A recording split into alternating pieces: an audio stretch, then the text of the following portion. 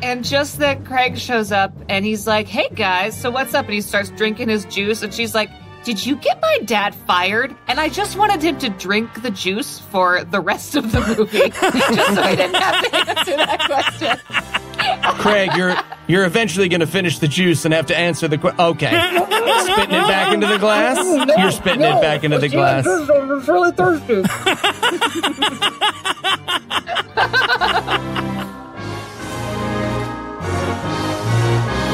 God awful movies.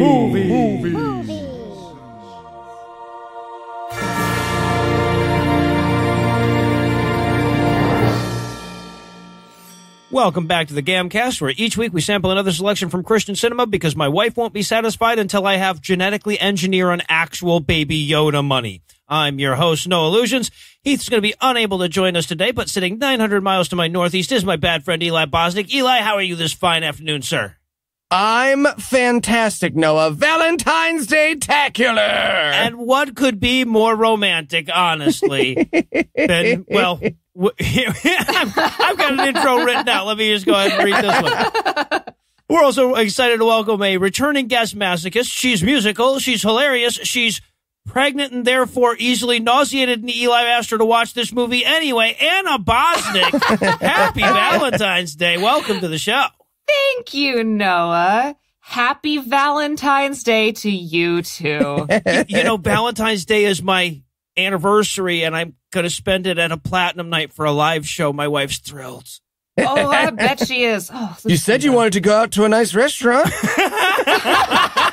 It's real nice. This was all the hellway in L.A., baby. This is a big deal. All right. So tell us, Anna, what will we be breaking down today? God, who the fuck knows? Right? This movie, depends on who you ask. It really does. It depends on... This movie isn't sure what time it came out. It isn't sure what it's called. Or who's in it. God, it's got 2 different titles. But according to Prime, which we watched it on, Belle and the Beast, a Christian romance. It's the story of a woman being turned into an unpaid servant by a guy who thinks she's less valuable than a vase. So yeah... It's a Christian romance. And Eli, how bad was this movie? Well, if you loved Beauty and the Beast, but you hate beauty, the concept, you will love this movie. Look, there have been a lot of retellings of Beauty and the Beast. Some good, some bad. I'm going to venture that this is the first retelling that I think fails to tell the story of Beauty and the Beast. Yeah, honestly, if it wasn't for the giveaway title, there'd be no indication that's what they were basing us on at all. No. All right, so I want to say up front, I know that the, play Mozart for your fetus and it'll get smarter thing is nonsense, and obviously you guys are banking on it being nonsense here.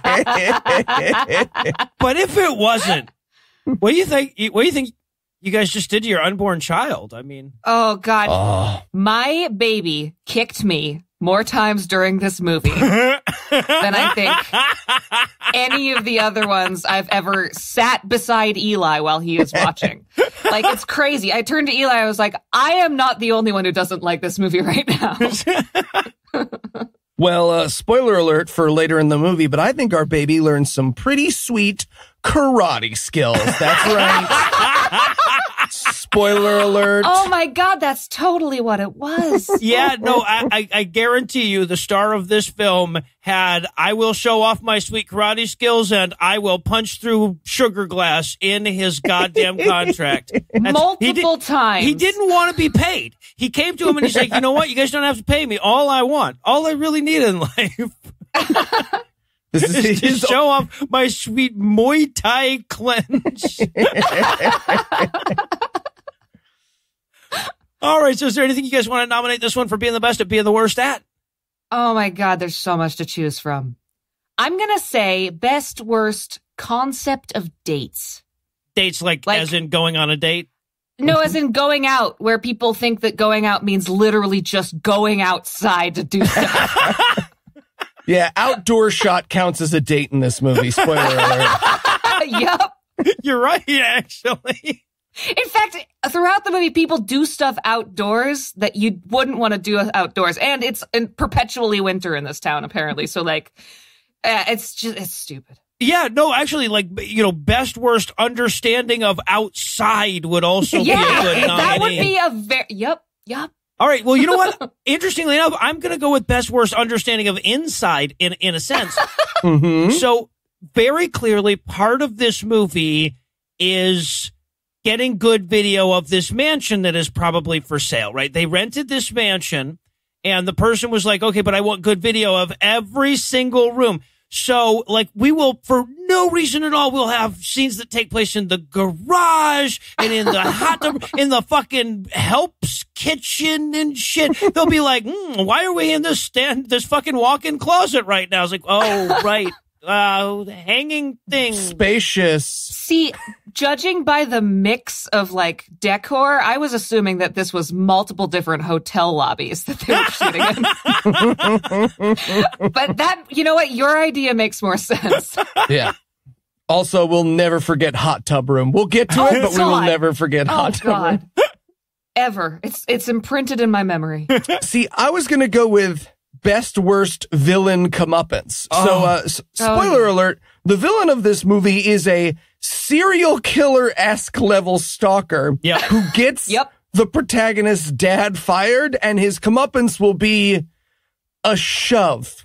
Yep. I don't know that this movie knows that this movie's villain is a villain. There's like a 40 to 50% chance in my mind that if I asked these writers, they'd be like, I mean, Craig's heart is in the right place. Show up at someone's house to ask him on a date. Yeah, man, it's Me Too the person, but this was filmed in 1998. So, they didn't know back then. Yeah, exactly. Like, no, I was actually shocked by the end of it when it was like, okay, they do know he's not the good guy, right? Like, because for a long time it played like he might be the love interest. Like, the story might actually be about her eventually, like, stopping being such a bitch and going out with him, right? Yeah, man, we've seen movies that were like that. Yeah, exactly, right.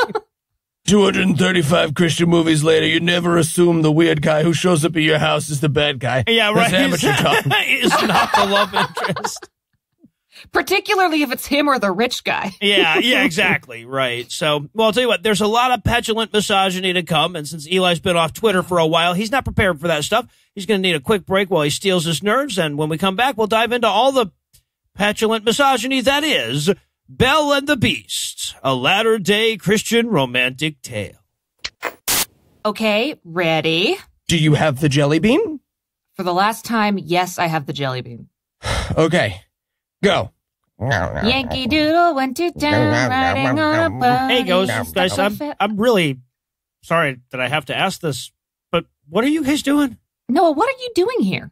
Oh, yeah, I guess that's a good question. In the world of this show, we all live in the same house, which admittedly feels way weirder with you involved. Yeah, especially considering I'm pregnant now. You're like Yoko Ono. Yeah, Anna is way more talented than Yoko Ono. That's true. I'm sorry. I forgive you. Anyway, what are you guys doing? I'm trying to keep Eli in good dental habits. By bribing him with candy and singing a song while he brushes? Yep. Yeah. Why don't you just try Quip? What's Quip? Well, Quip makes good dental habits simple, starting with an electric toothbrush, refillable floss, and anti-cavity toothpaste. Does it have Mickey Mouse?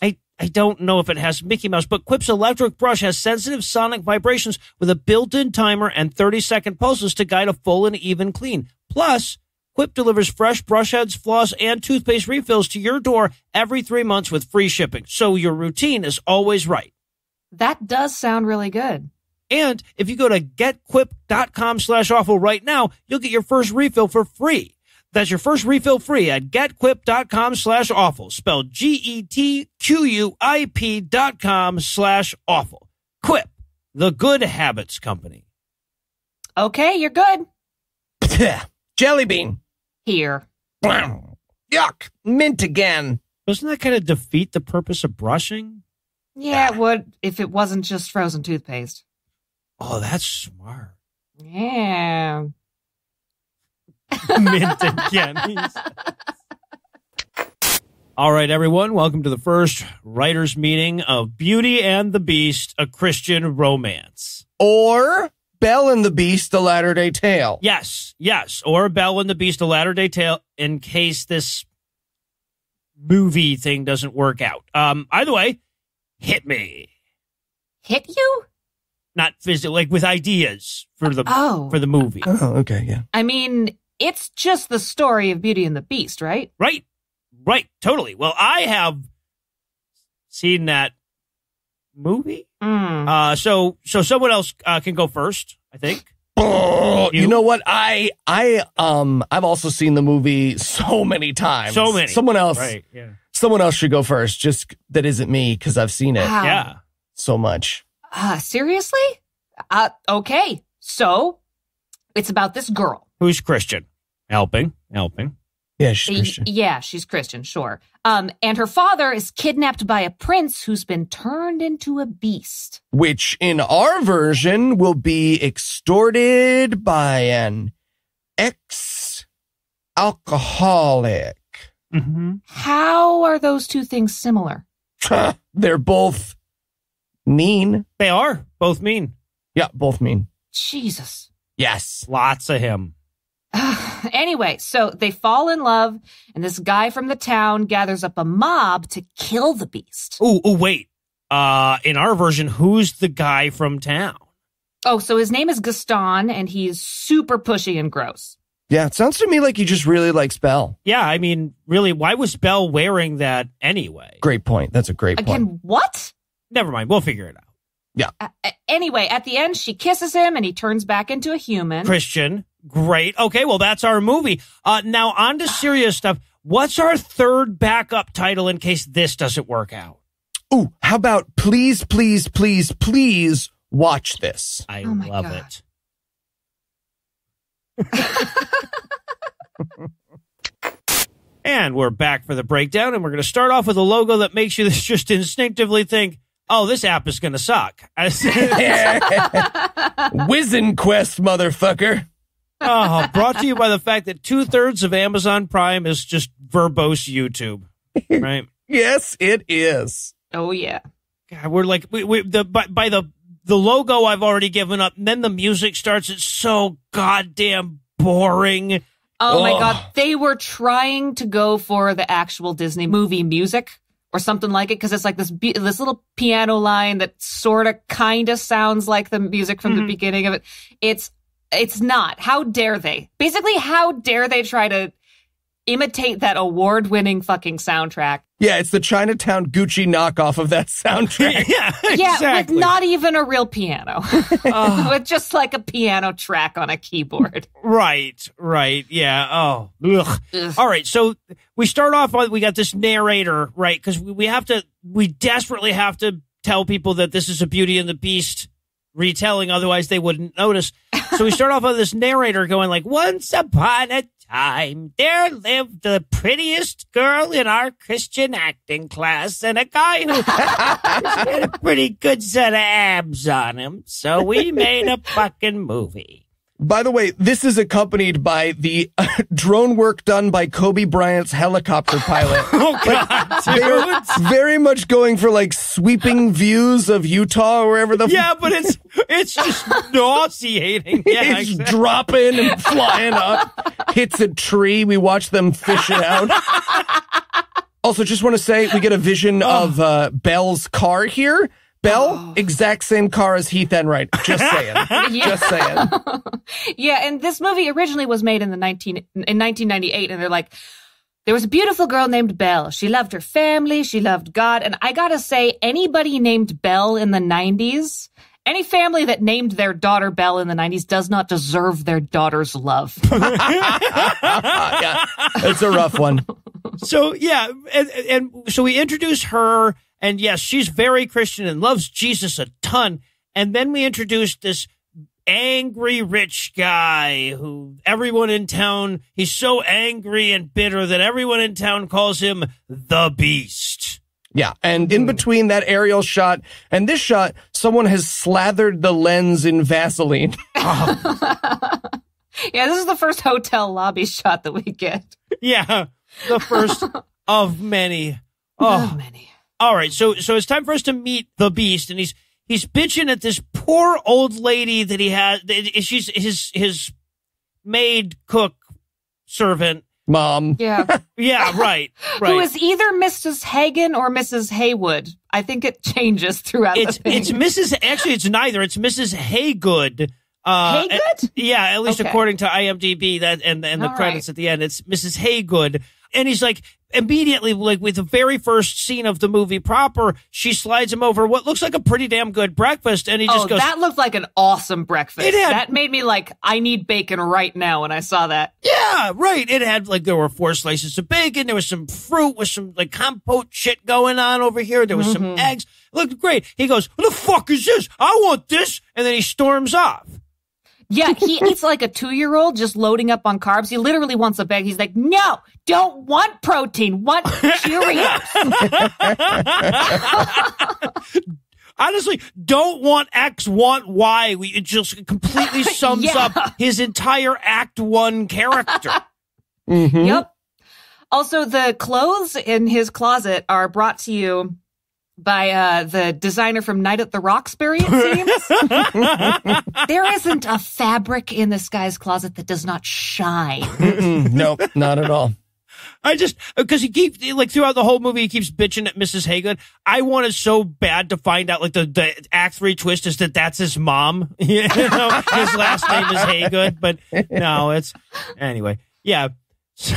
So, and like and they have to do this like 4 times so that you really get that he's an asshole, right? So she's like, here's your breakfast. She's like, well, here's your newspaper. She's like, fuck you. I don't even like this paper. She's like, just a reminder, the fireplace repairman's come by. Fuck you. Why would I want to know about my fireplace? Right? Like over and over again. Yeah. There's also this amazing moment as he exits the scene where she goes, oh, Eric, what do you need solitude for? And I wrote in my notes, me to Heath and Wright. All right, so now we're gonna cut in to a dentist office where we meet 2 women, one of whom is the girl from Passage to Zarahemla. Ooh, What? yeah. It's one of the Wait, is Anna play that character? no, not Anna, the main character, Belle, Oh, the really? chick with the dimples you could fuck. Sorry, that I could fuck. I can't really speak for anybody else, but yeah, but I knew I recognized her from somewhere. I looked at her up on IMDb, and yes, she has been in a Christian movie before. She is a Mormon Christian actor, and yeah, we first met And her when Mormon. she was like 16 or something, playing the love interest in Passage to Oh, Zarahemla. my goodness. Yeah, and hey, I'll say it. Her career has gone exactly the same hill. Yeah. Not uphill, not downhill. Straight hill. She invents the straight hill career. It was a plateau. Yeah, no, we and I think it ended after this movie. Oh, wow. So this dentist's office. All right. They are dressed like dental hygienists. This is the first where I'll be like, okay, cool. She's got, but they're talking about her doing homework tonight. So like, okay, cool. So she's going back to school to maybe become an actual dentist instead of a dental hygienist, right? Because she must have already had some medical training if she's a dental hygienist. I will be wrong about every assumption I make about this woman. Oh my God, her educational pathway is so baffling. I Makes no sense. She must be like 34 and have had 7 false starts and shit in her career or something. I have no fucking idea. She's got like a Oh, man. Cecil level education. It's weird.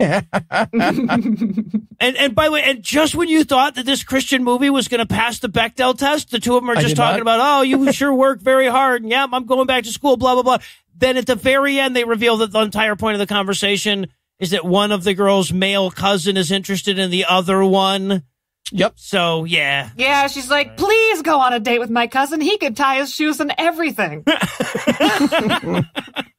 But she is not interested. No, Nah.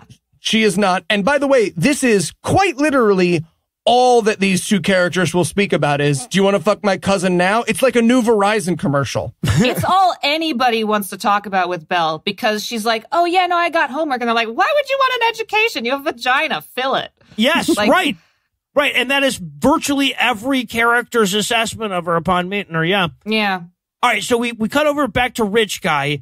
He's at his house. There's a guy there fixing his fireplace, and he's yelling at his assistant, who he then fires. universe, right? He's all angry at her for fucking up the big thing, the businessing. Yep. Right. And they do that weird movie trope where it's like, you're fired. You can't fire me. I quit.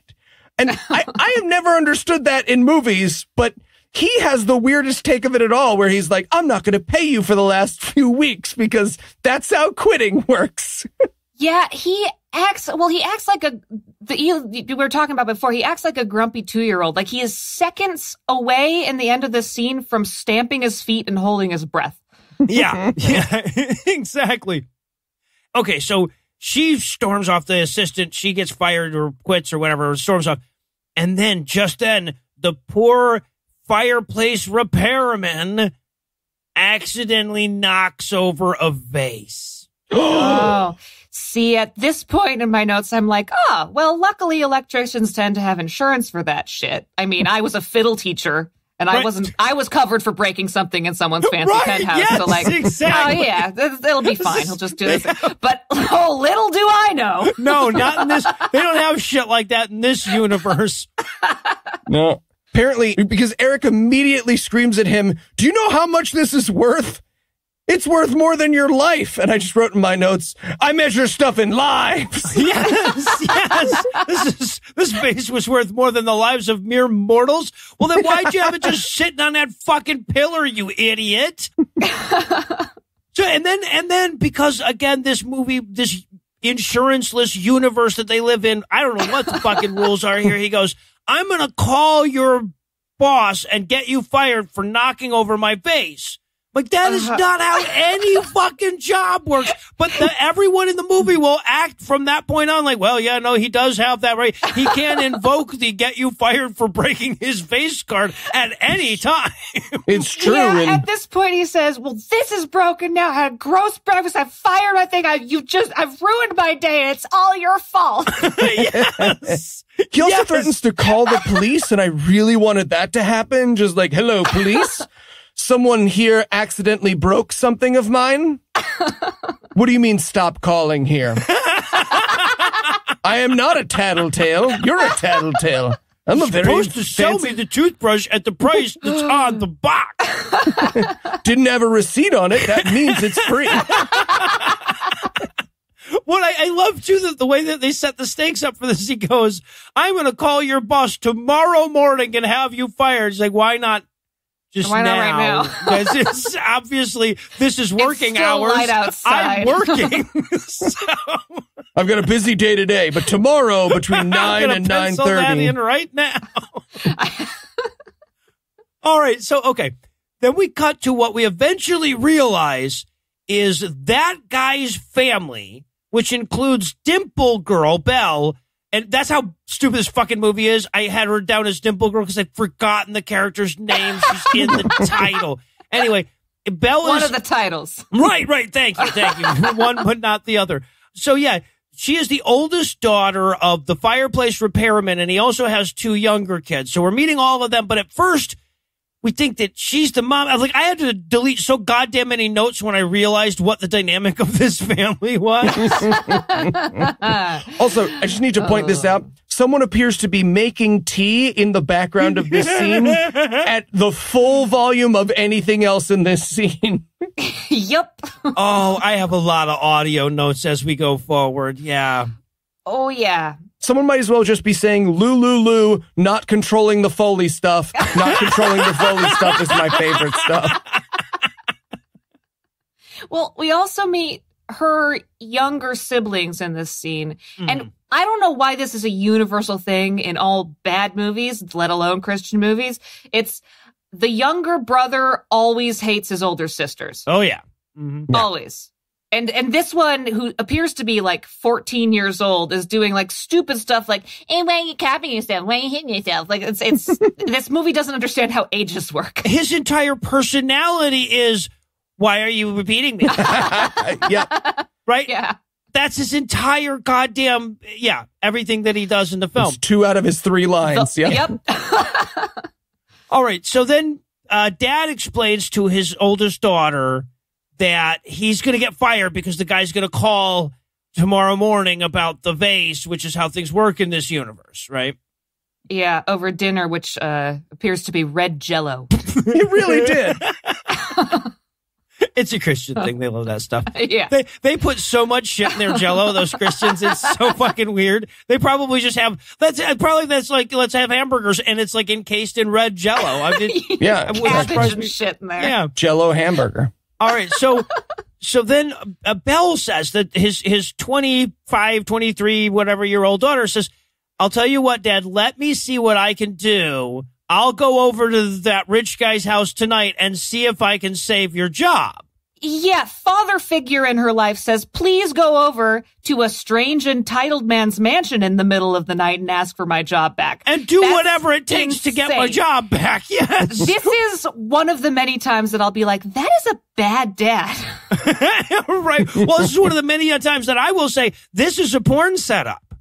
Oh, definitely. Many times that we will say that. Right? Like in any other movie, like that would just be code for she's going to go over there and blow him. Yep. Right? Yup. And honestly, through the whole movie, I'm thinking to myself, she should have just blown him. Dude, it would have been... I have a note about it later. Let's get to it. We'll get to it. Yeah, my active theory for this entire film is that this was going to be a porn, and then the protagonist's mom walked on set, and she was like, "Oh, this movie? Oh, Chrissy, you're here." It's called Beauty and the Beast. It's a Christian romance. And this movie is just made of the afternoon they had to fake it wasn't a porn. While Mom was there, she was like, "Man, you guys keep a lot of lotion for the actors." Yeah, well, you know. You get itchy. You get real itchy, Ma. All right, so, yeah. All right, so she drives back up. She goes over to the dude's mansion. She goes to the little buzzer thing. She goes to the gate, and she's like, yeah, I would like to bother the head of the household at 11 o'clock at night. You don't know me. And she's like, yeah, come on in. Yeah. Yeah. First of all, the housekeeper is there at 11 o'clock at night, so she must be a live-in housekeeper. And second of all, she just let a stranger on the premises who has a perfectly valid motive for murder. What I don't understand, what's the point of a security gate if you don't know me, but I'm here to talk to your boss is what it takes to get in? Just save yourself the money. Yeah. Right.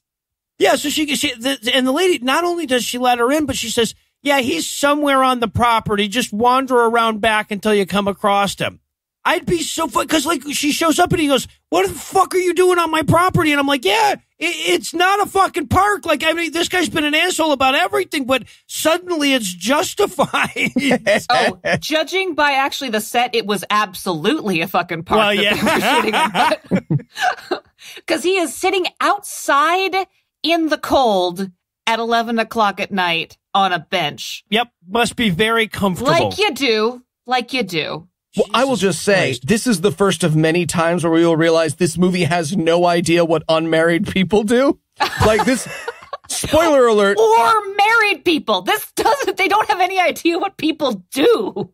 Yeah, but this movie is pretty sure that all single people do is like sit in various locations and play 2-player games by themselves. And so she explains she's there about the vase, and there's this fantastic line that I really wanted them to go deeper on. He goes, do you know what fine art costs? And I want to know what the people who wrote this movie think fine art costs. I went to the Hallmark store for that vase.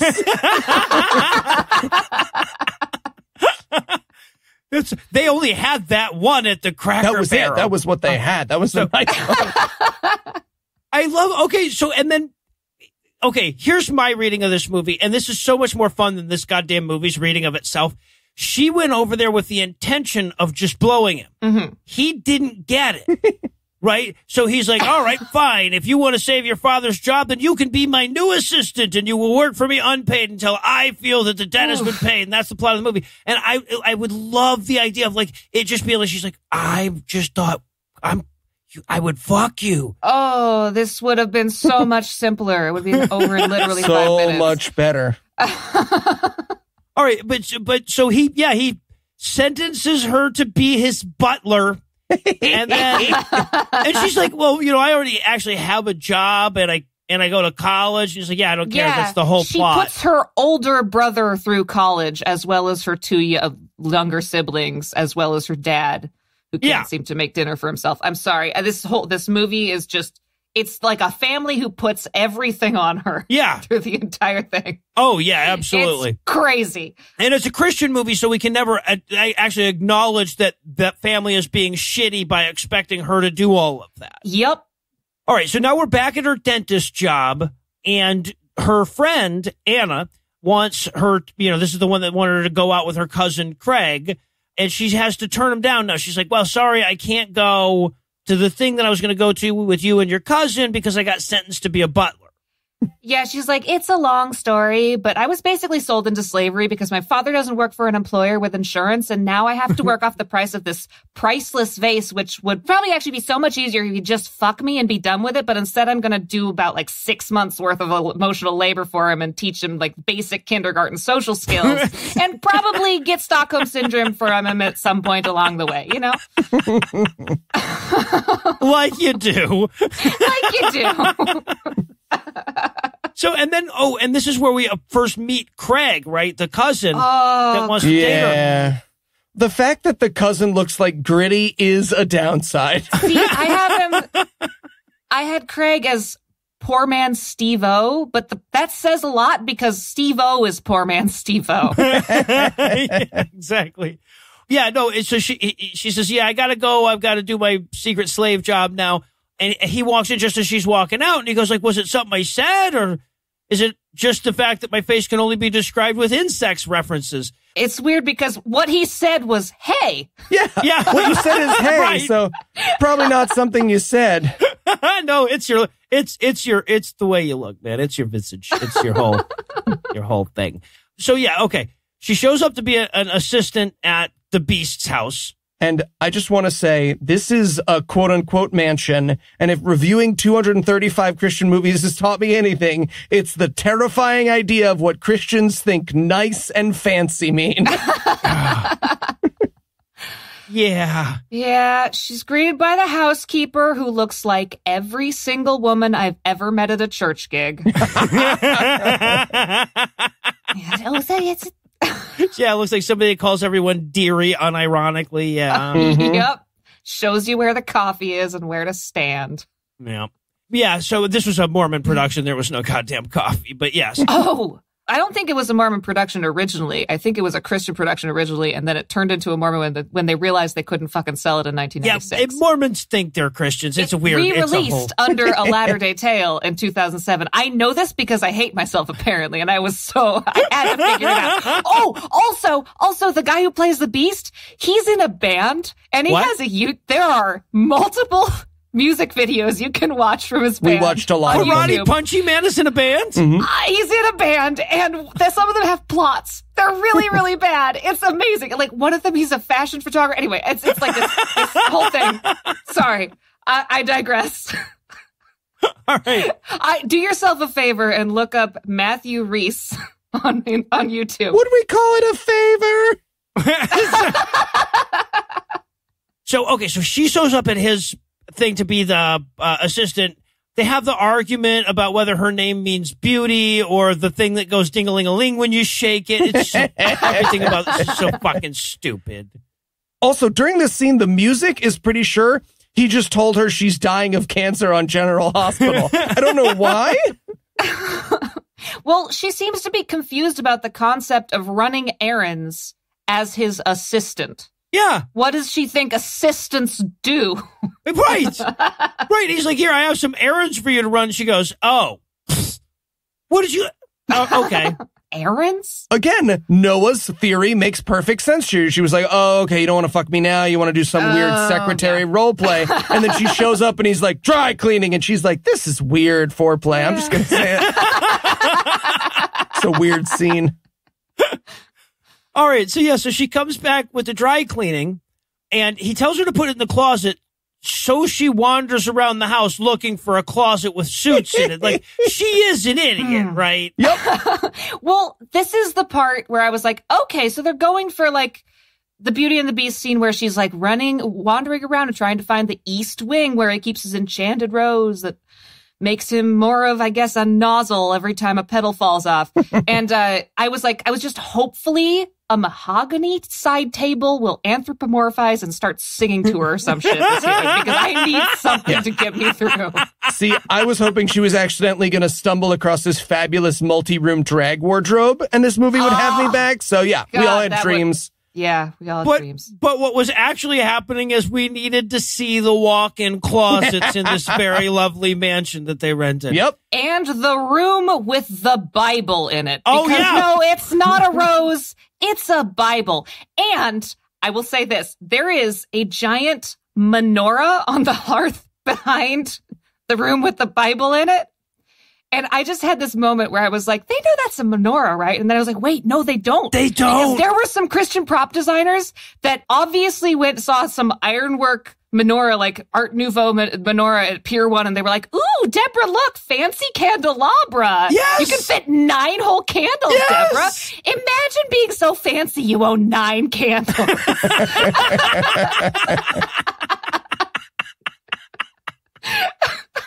I was thinking of the same thing as I saw it. I was like, they don't even know, do they? They're all the fucking way out in Utah. They have no goddamn idea. I was like, please let the menorah start singing. But also, he wants a bagel earlier instead of his breakfast, and there's a menorah. I'm like, what if he's Jewish? What if this is like a... Got an Ebenezer Scrooge situation going on? Yeah. Absolutely. I had a whole fan theory that didn't play out, and I'm really sad it didn't. And okay, so she's looking around trying to figure out where to put the suits, and then he catches her, just poking around his fucking house like she just won it in a raffle or something. And he's like, hey, Mrs. Haygood was here. I was on the phone, but you could have asked her where the fucking suits go. She lives here. She's the other person in this house. Jesus fucking Christ. So he walks her to the closet. They put up that we see that this has got a lot of lovely space there. You could do a lot with this. This could be a small office too if you wanted it. Anyway. So then they go back downstairs, and I don't know, sometime later, Mrs. Haygood comes in to tell him that she's baked pie to cut the tension, I guess.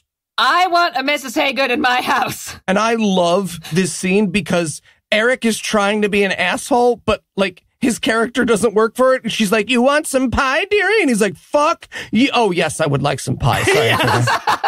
Normal. Well, I love it because in the background beforehand, we just watch for a very long time Belle very suggestively licking these envelopes, thinking like as though she's saying, no, see, what I had in mind is that I'd just blow you when I came over here. I didn't want to get sucked into a goddamn 70s sitcom premise, but okay. But at the same time, he's like, ooh, pie. And she's like, fuck it, never mind. I wasn't even putting anything in these envelopes. Never mind.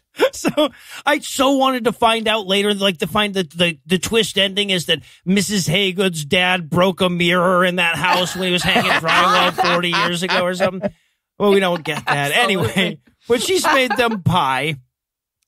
Yep. And he's like, organize my books and don't talk. Reading.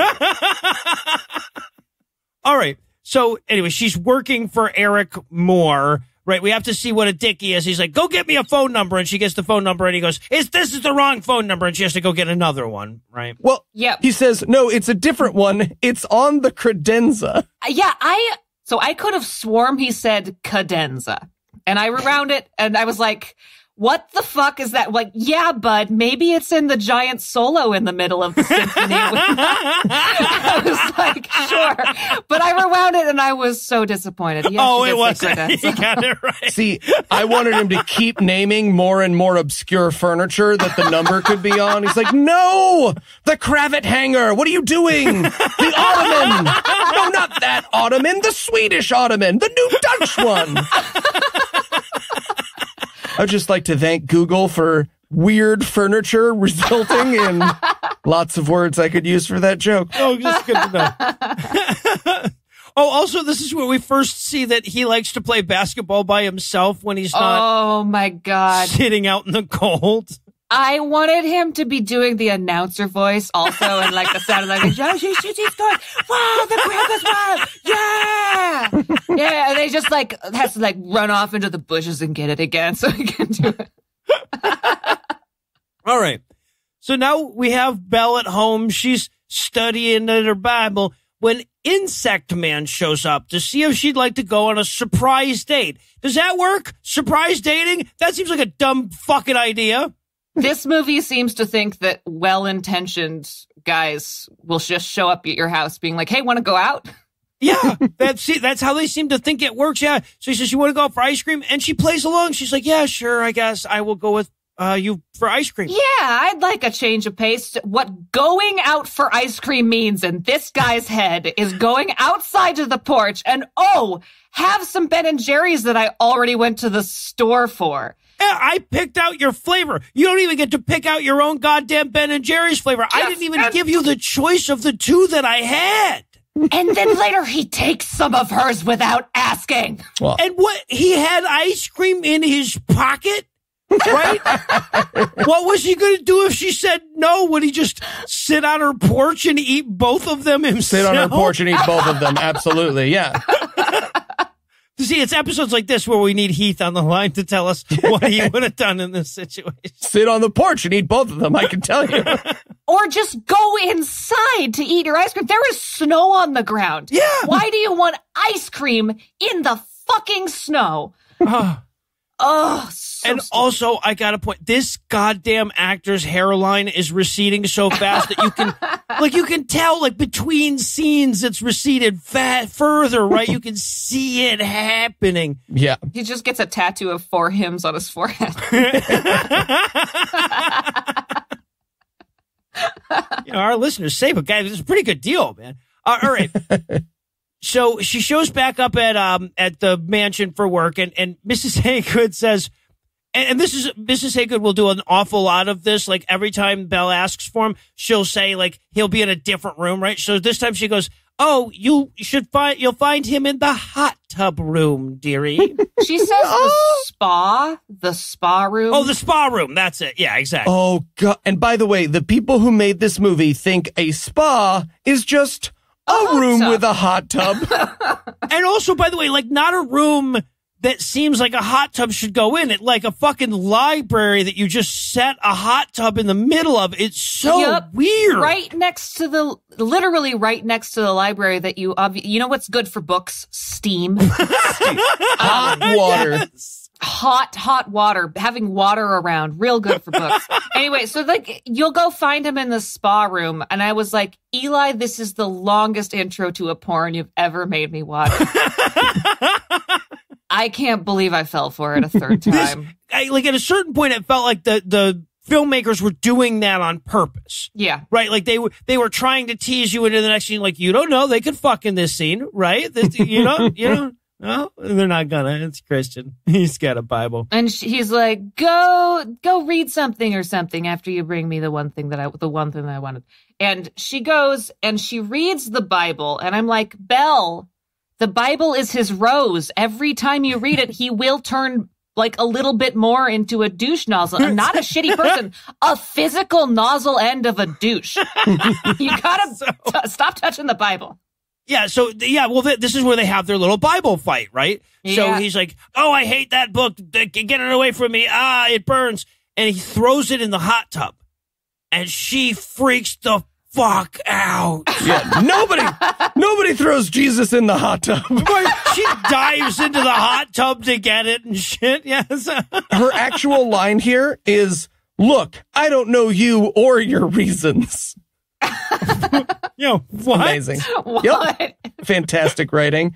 But yeah, he storms off after throwing the Bible in the hot tub, and she pats it. She's like, poor Bible. There, I shall nurse you back to health. Yeah. And for those paying attention, when he goes off, he's like, hey, Mrs. Haywood, what's for breakfast? He was hot tubbing before breakfast. Yep. All right. And okay, this is amazing. So he yells at Belle, tells her that she needs to go pack his suitcase for this trip he's taking. Doesn't know how long he's going to be gone, what kind of weather there's going to be, what kind of events he'll be attending. He just says, go pack my bag. And then we get my favorite moment in this fucking movie. This movie's free on Amazon Prime. You should watch this goddamn scene. It occurs at 21 minutes and 20 seconds, okay? She's calling her friend, the other oral hygienist, calling her friend to bitch about how much she hates the job. but she's holding her phone. She doesn't do the like shoulder thing with her phone. She's holding it. So the whole time she's talking and doing this scene, she is absentmindedly trying to like fold a button-down dress shirt with one hand and put it in the suitcase. I did not see this until Noah put it in the notes. It's at 21 minutes and 20 seconds. It's like she's doing those airplane signals with the shirt. You can see it. There's this one moment. It's so perfect. She throws the like collar at the bottom of the shirt so that it lands kind of folded. And you see the actress be like, nailed it. Got it. There's more drama in this actress's journey to fold a shirt one-handed than there is in the rest of this movie. And the conversation that she's having with Anna, which, by the way, I hate that I share a name with so many of these Christian movie girls. But she's like, why won't you fuck my cousin? And she's like, yeah, I know. I'm so mean for not wanting, like 90s movies do this so often where they're like, I'm so mean for wanting to avoid this person I don't really know. I'm not interested in, literally asked me to marry him last time we saw him. Like, oh God, he did, didn't he? Oh yeah, no, he was like, wouldn't it be stupid and like dumb if we just like married each other right now? It's dumb and stupid. I bet you wouldn't do it. I bet you would be scared. Also, want to point out that she does sum up the entire plot of this movie during this conversation, just in case Grandma fell asleep. Yeah, that's right. All right, so now, he's off. He's gone on his trip or whatever, and we get this like her just wandering around his house scene, and she starts reading his book report. Like everything that they have that he's written is in these like primary colored folders that like it looked like something that you would have turned in sixth grade. Phenomenal. Yeah, and they're amazing because he's a consultant, we're going to learn, but the business consulting language that the people who wrote this movie came up with is my favorite. It's like, you need to raise profits and lower costs. Yeah. I'm a consultant, business. It's the second worst businessing we will have in this movie. Yeah, and one of the many, many scenes where we just watch a montage of people reading. And I was like, okay, now can the menorah start singing? The death lamp, the carton of eggs, her pen, anything? Like, can I watch anything in this movie besides people reading? It was insane. Yeah, right. Because he catches her reading his book, and he's like, "Fine, then if you like that so much, then why don't you read all of the primary colored reports in my Trapper Keeper?" And then it's time for, she's like, we really have to flesh out the Beast's origin story here. So she's going to go have a conversation with Mrs. Haygood, and wouldn't you know it, it's in the fucking help kitchen in the back so that we can see that room as well. Yeah, because the help has their own kitchen, and the help is just Mrs. Haygood. Also, she is sewing in this scene. And I just want to know, what does Mrs. Haygood sew for this guy? What does a full-grown adult need sewn for them in the 90s? I'm imagining that she's like fixing his stuffed animals, but my issue with the sewing machine though was that they did not turn it the goddamn fuck off during the conversation. So the entire time we can hear this fucking goddamn sewing machine in the background. So, and also, by the way, I want to push back on this fucking movie trope that they're going to reinforce in this scene, because like this is the part where we learn that he has the dark backstory and his wife died and blah, blah, blah. Some people are just assholes because we've chosen to be that fucking way. Okay. We didn't have to have somebody, didn't have to die or anything. Like, don't try to fucking fix us. We've decided on this. Yep. Yeah, it turns out he is actually a Christian. He's just giving God the silent treatment. Yes, yes. Because God killed his wife. Well, yeah, and I love to, Mrs. Haygood said his wife died in an accident, and I was like, oh, right, and then he tried to make God's daughter into his butler, but he wouldn't do it, and then just a bitch about it. I get it now, okay. All my notes, by the way, for this are just, for the love of all that is good in the world, please turn off that goddamn sewing machine. I will become a Christian at least for the duration of this conversation if you shut off this goddamn sewing machine. All right, but yeah, this is also where we learn that he was an alcoholic. Oh, yeah. But he got over that. Mm-hmm. There's never really any reason for that. But Don't worry, anyway. that's going to pay off in a not at all. It's going to pay off in a totally a bottle of alcohol. That's what that bottle yeah, is. right. Yeah, exactly. Would have been so much more appropriate if that thing had started singing than if it had alcohol in it. But yeah. All right. Well, I'll tell you what. The writers here have literally checked off the last thing on that Act 1 to-do list in the How to Write a Screenplay worksheet. So I guess we can pause for a quick break, but we'll be back soon for even more Beauty and Belle and the Beast, the romantic tale retold Christianly. Mormonism. Oh, Mormonism. Hi, I'm Anna Bosnick.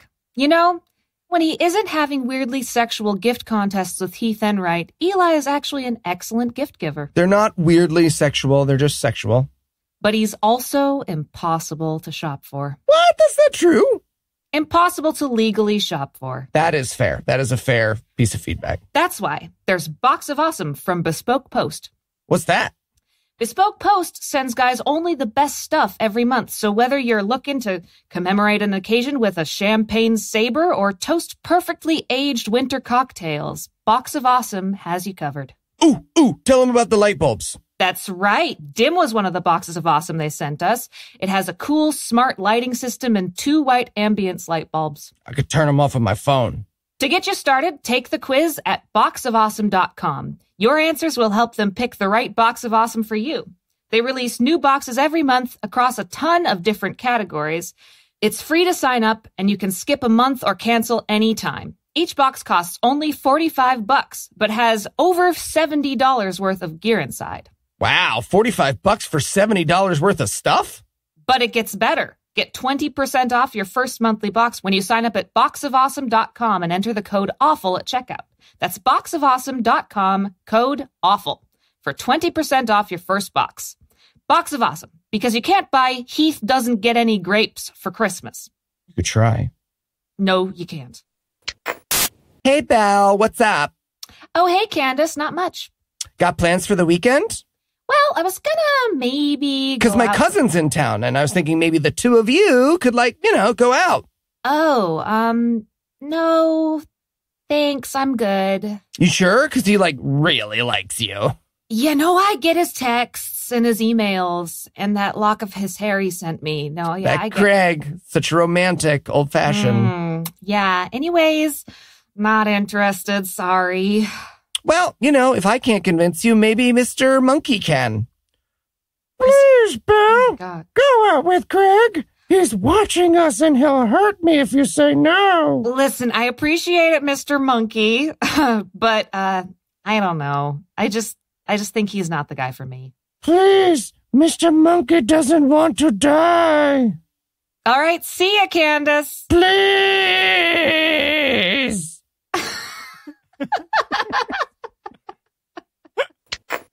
And we're back for more of this shit. We're going to rejoin the action with Belle asking if she can work even more for free when she gets home, right? Because she's reading the reports and she's like, I didn't get done with all of them. Can I take them home and do even more work for you for no money? Yeah, I don't understand why she wants to do more of this stuff. She's already putting her older brother through college and making dinner every night for her, I almost said kids, her younger siblings, and going to school and working at an orthodontistry place. Yeah. That's enough. One would think, yeah. So she's back home and she's reading through the reports, and Craig calls to see if she wants to go out on a surprise date with him again. I wrote in my notes, Craig is outside in a tree jerking off to her through the window. Of course, as a joke, but it turns out, yeah, he's actually asking her this from out front of her house. Yep. Yeah, so far he's asked her out for ice cream, which meant Ben & Jerry's on the porch. Right, yeah. Pocket Ben & Jerry's on the porch. What does he think going to see a movie or going out to eat means? No, I don't want to eat cold takeout in your truck or watch YouTube videos on your phone. That's not what I want to do right now. Yeah, exactly. He's got a fucking Blockbuster rental sitting on the porch. He's like, we can see it from here. If you hold up the tape, you can see the whole thing. Yeah, and look, and because her sister comes by and her little sister comes to her, she's like, hey, did you shoot down that boy that was calling? She's like, she didn't shoot him down. She asked him to plan something with more than like 6 minutes notice, right? Less because he's outside right now. Yeah. Yeah, he's a boy. Why aren't you fucking? I don't understand. This little sister's quiz round gets weird. She's like, oh, was that Craig? How does the clitoris work? All right, this is Kelly. Kelly is my favorite character. And also, by the way, Kelly is the best actor in the goddamn movie, right? She's the only person who seems like she belongs in a fucking movie. Mm-hmm. Sure. But she's talking to the sister, and she's hamming it up, and she's goddamn hilarious. And she's going like, she's asking her about kissing. She's like, wait, does the boy go left and the girl go right, or the boy go right and the girl go left? And of course, her sister's like, neither, you fucking idiot. You'd be facing the same goddamn direction if you did that, you fucking punch. Think it through. Think through the logistics of this. Think. Anyway, so. Yeah, girl needs better sex education. Well, yeah, right. No, this is a Utah movie, isn't it? Right. So, yeah, there's no fucking idea. She probably thinks that's how babies are made at this point. All right, so now, okay, we rejoin Eric, this time in his giant podcast listening room. Again, I love what Christians think is nice. He's watching TV on his luxurious set of lazy boy chair. Sitting next to each other, yes. I love, so he says, you've read my reports. What can you tell me about my job? And she's like, the Oxford English Dictionary defines your job as, the writers themselves could not tell you what a consultant does beyond consults. Yeah, she says, I really liked your analysis. How would she know if she likes his analysis? She's just reading the analysis without seeing the fucking know what he's company. analyzing. Really? You thought that advice that Wendy should start selling shirts was good, huh? Ooh. Yeah, and she's like, well, you could be nicer. Like, you tend to just, pick them apart and tell them all the wrong things they're doing. Well, yeah, that's what he's doing. He's like a dominatrix for companies. Is what Well, also, this character we've already established is going to school for, an MBA. Right, you would think that they could have her say something more than you should be nicer. Yeah, she's going to school for an MBA. Yeah, but he's like, no, you don't get it. I'm the Simon Cowell of business consultants. It's kind of my thing. I'm supposed to be all mean and angry. It's so he starts, I guess, stomping around like a fucking toddler because she was, less. She says he was mean. Right. Yeah. Right. Exactly. Slamming doors like me when Anna won't let me dress as Santa and wander the streets of our neighborhood covered in fake blood. It's a whole thing. The only reason why I want to talk about this scene is that she then walks in while he's working out, and this is supposed to be like a cheesecake shot of him sweating, but he has the machine set to the lowest possible just weight. Picking up one of those little tiny weights. It's so funny. And of course, this scene is really here because we haven't even seen the goddamn workout the home room yet. gym. Yeah, he's got a whole gym. Yeah, this is one of many scenes where he'll be like, okay, I'm going to wait until she comes right through the door, and then I'm going to do a really cool bench press or something. Yeah, right. No, I'll do a cool spin kick just to see what I'm doing. Yeah. His first line might as well be 1 million, 1 million and one. Oh, hey, didn't see you there. All right, so we check in with her at her dentist job. Yep. And her friend is basically saying at this point, she's like, hey, man, this plot makes no fucking sense. Look, if your dad lost his job, if you were getting paid for all this work you're doing for this guy, that would make up for it. If your dad worked at McDonald's, this whole fucking movie makes no sense. I'm a character in it. Also, just have to point out, these orthodontists appear to have an open office plan, and I am not into it. No. Also, she's touching someone's teeth.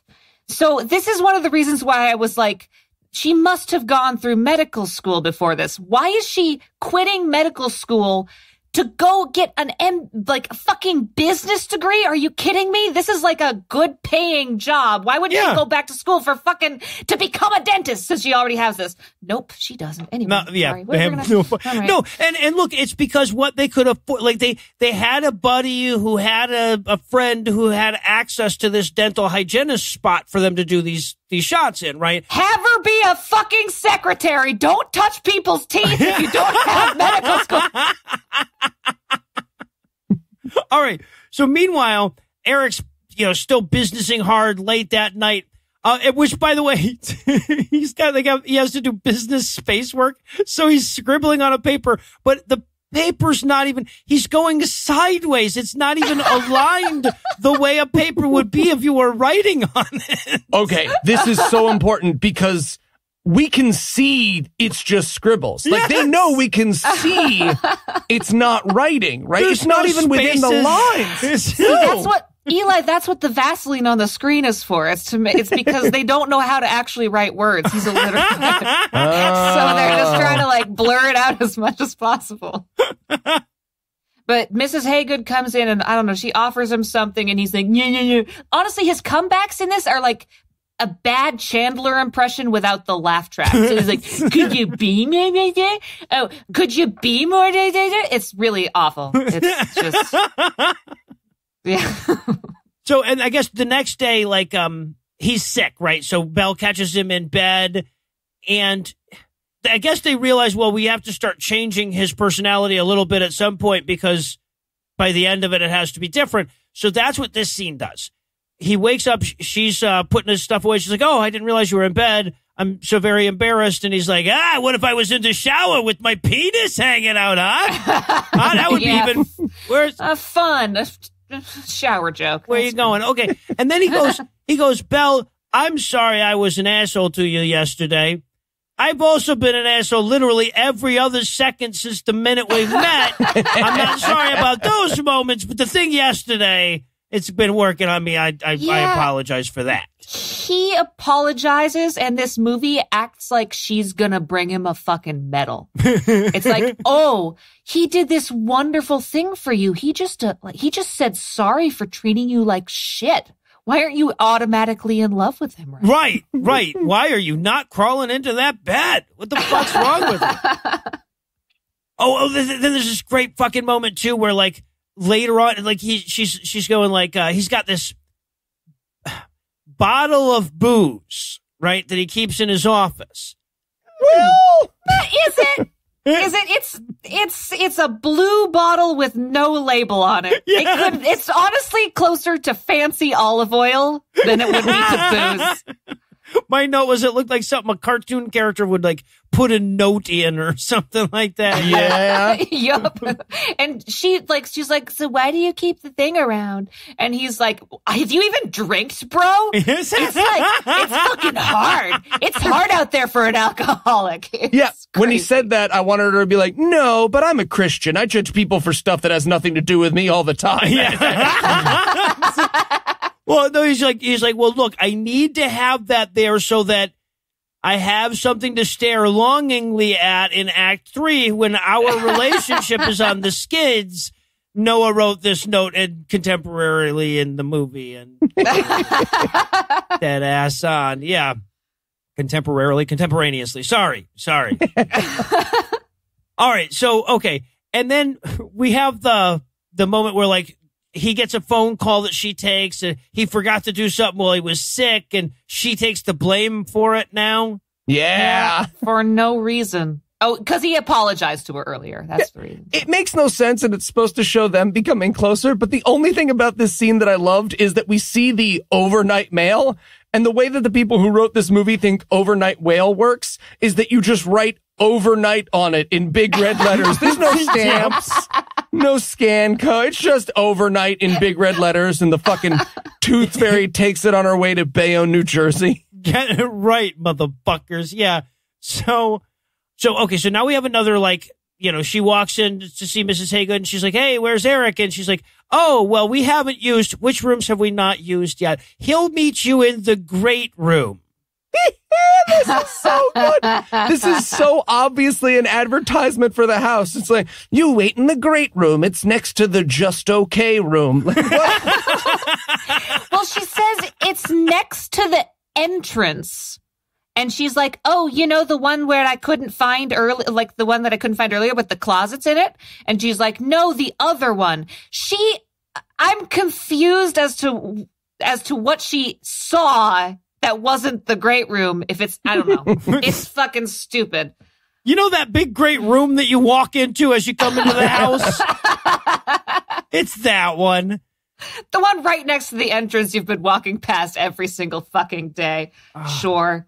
So, okay. So now, so they have this conversation. He says he's like realized that she was right. He's been too much of a dick in his corporate consulting. And he wants her to look through his notes and make them less angry and harsh. Now, I would have said that he wanted her to take the anal out of analysis. That's a great joke, but they're not allowed to use it because they're going for a Christian audience here. So Sure. I will. He had her, just to recap, he had her meet him in a different room of the house just to tell her that she's going to be doing more work for him. Yes. Like, the writers of this movie, you know what people liked about 50 Shades of Grey? All those times she was exploited for free labor. Yeah, right. God, it is. It's 50 Shades of Grey without the fucking. It really is. Exactly. It's so, Yep. All right. So now she's immediately after that, we have the scene where she's like been working on his reports and he wants to see what she's written. Oh, this actress miming, reading really hard is fantastic comedy. It's not as good as the one-handed shirt fold, but it's pretty fucking great. Oh, and she's doing this outside on the balcony. She's writing in the cold while standing. And wind. He gave her a desk at the beginning of this thing. Yes. Like, there is a desk that she could be working on inside. But she's standing outside in the wind and the cold, revising reports in primary colored trappers. Yes. I have a feeling she couldn't find her way back to her desk after leaving the great room. So she just walked outside. All right, so he's like, I want to read your stuff, and she's like, well, I'm not done with it. He's like, I don't care, I want to read it anyway. Yeah, and she's like, oh, I just wrote whatever I was thinking after he literally snatches it from her hands. Long pause. Why do you draw little pictures of me setting myself on fire? That's what I wanted. Yeah, well, all her notes are just like frowny face over here, frowny face over there, you know, be nicer, you should be nicer, why not be nicer, right? Yep. Look for the love in his eyes. Try to come with a song in your heart. All right, so... And then he just chucks his own goddamn report over the balcony in his temper tantrum. I love how the movie makers think time works in this next set of scenes. Yep. He chucks the thing over the balcony and then goes and plays pool with himself. Yes. Yep. I now wanted every scene in the movie to begin with him playing more and more complicated games all on his own. The finale takes place. He's skating around his private hockey rink, scoring goals on himself.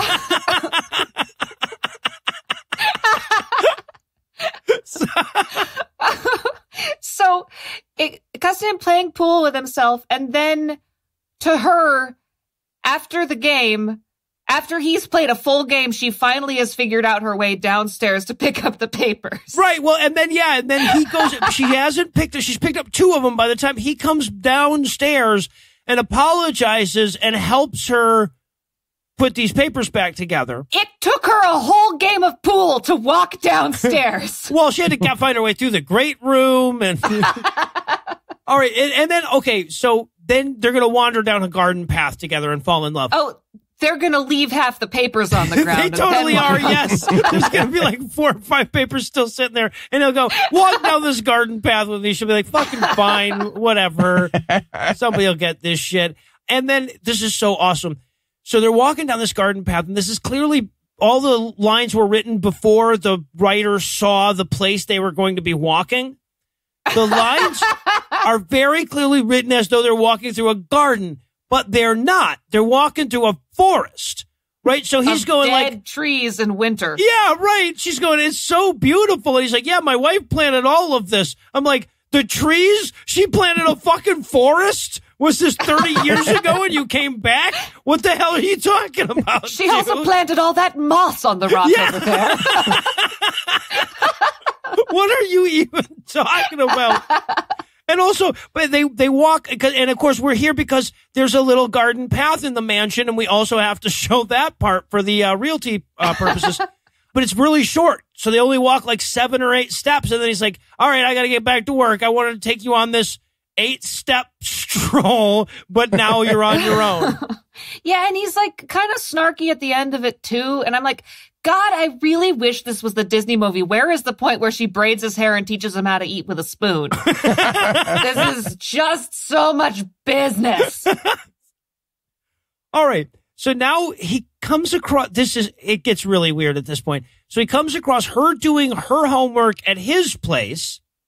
Mm-hmm. And then we end up with this helping her with her homework montage. I guess. Okay. Can we talk about the music of this montage?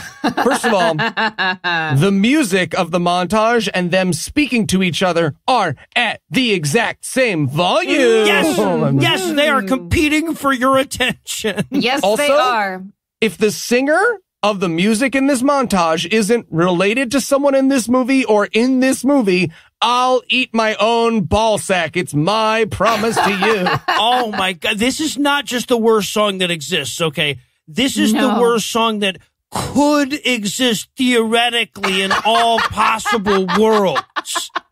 It's also in this montage where we learn that her undergrad degree is a fucking English degree, which does not give you the authority to touch people's fucking teeth. Yes. She has had no medical training. I'm sorry. My notes just turned into all caps of like just, and she's going for a business. This makes no fucking sense. So she went and she got a degree, a certificate or whatever it is that you need to be an oral hygienist. And then she went and got an English degree, and now she's going back for an MBA. And after that, she's going to be an engineer. She's gonna be a spaceman. What? But this montage, ooh. Well, and also, by the way, the song is not mixed correctly. It's got a very dirty, garagey sound to it that the rest of the movie doesn't have. Everything is bad about this. Oh, yeah. There's at one point where they're like showing that they're starting to enjoy like working together, and he's throwing a stress ball around and she catches it and then tosses it back to him. And I just wanted him to I wanted him to show that his anger hadn't fully gone away, and he just throws the stress ball at her and walks away. Hits her in the face with it or something. Yeah, exactly. All right. And so, and now they're even having fun together. Instead of playing billiards all by himself, he's playing with her. Oh, geez. And that's where the montage kicks out, right? So they're not, they're two of them are upstairs playing billiards together when Craig the stalker shows up at her job to bother her. Yep. Craig is here wearing a skin suit made out of your dad. When do you want to talk to him? No, she actually meets him in the great room, which is funny. Yeah, she does. And they have Craig turned away from the camera near a bush, and I swear to God, I thought he was peeing in a bush. And he came downstairs, and I was like, oh, they've ramped up the crazy on him real fast. See, but nope. Ironically, my first note was, hey, I brought you a jar of my pee. We're all on the same lines. Yeah, right. And so, yeah, and like this movie is so very clearly trying its hardest not to piss off all the Craigs that are watching it. It's a very Craig-centric worldview, this film. Yeah, because the target audience of this movie is sitting here watching this fucking thing with her husband, who is at this point saying, well, if you had gone to work for some rich fucker when I had decided that I was going to date you before you had agreed, I'd have gone over there and gave him a piece of my mind. Right? Well, also doesn't know any of the like reasons why she started working for him. So he just thinks that this is her second job, and he's showing up and he's guilt tripping her about not seeing anybody in town and not having time for anything anymore. Meanwhile, she's putting a fucking person through college and being dad to her two other siblings, and like it's just it's crazy. He gets mad at her for working. Right, and by the way, fucking Craig having a crush on her does not create an obligation on her part. For fuck's sake, this movie barely ever acknowledges that. And she's like, I appreciate... Oh, he calls her... What is it they call her? Because they can't, like, swear in this. Mr. Riches. That's the insult they land on. Mr. Riches. And she's like, I appreciate that you think you own me because we're, after all, the only two single people in town, and that's what everybody keeps harping about. But you will respect the man who thinks I am cheaper than a face. Well, she, like, yeah, no, when she calls him Mr. Riches, like, he might as well have used the N-word, right? She is... Exactly. He might as well have just thrown a Bible in a hot tub. She freaks the fuck out on that one. Yeah. Later in my notes, I write, riches is his word. You could say riches. Oh, all right. So this is so good. And then they realize that they haven't shot this. I swear to fucking God, they haven't shot any scenes yet in the 3-car garage of this mansion. So she literally catches, they have no reason for him to be in the garage. So she catches him like looking for something in his car. Yep. It's totally not him setting up, oh, I bet she's going to like look at my sweet car collection. Yeah, right. Like, yeah. Another like perfectly set up moment for her to walk in on. Oh, don't mind me. This is my Lamborghini. But this is where he invites her to the big business meeting date. Dinner thing. Yeah. Me? A real dinner outside the house? We're not going to just eat Ben and Jerry's on your porch, are you? Because I've been tricked before. Fool me once, you know. And so, we get a quick scene of her and her friend having the date, not a date conversation. Mm-hmm. And then he picks her up.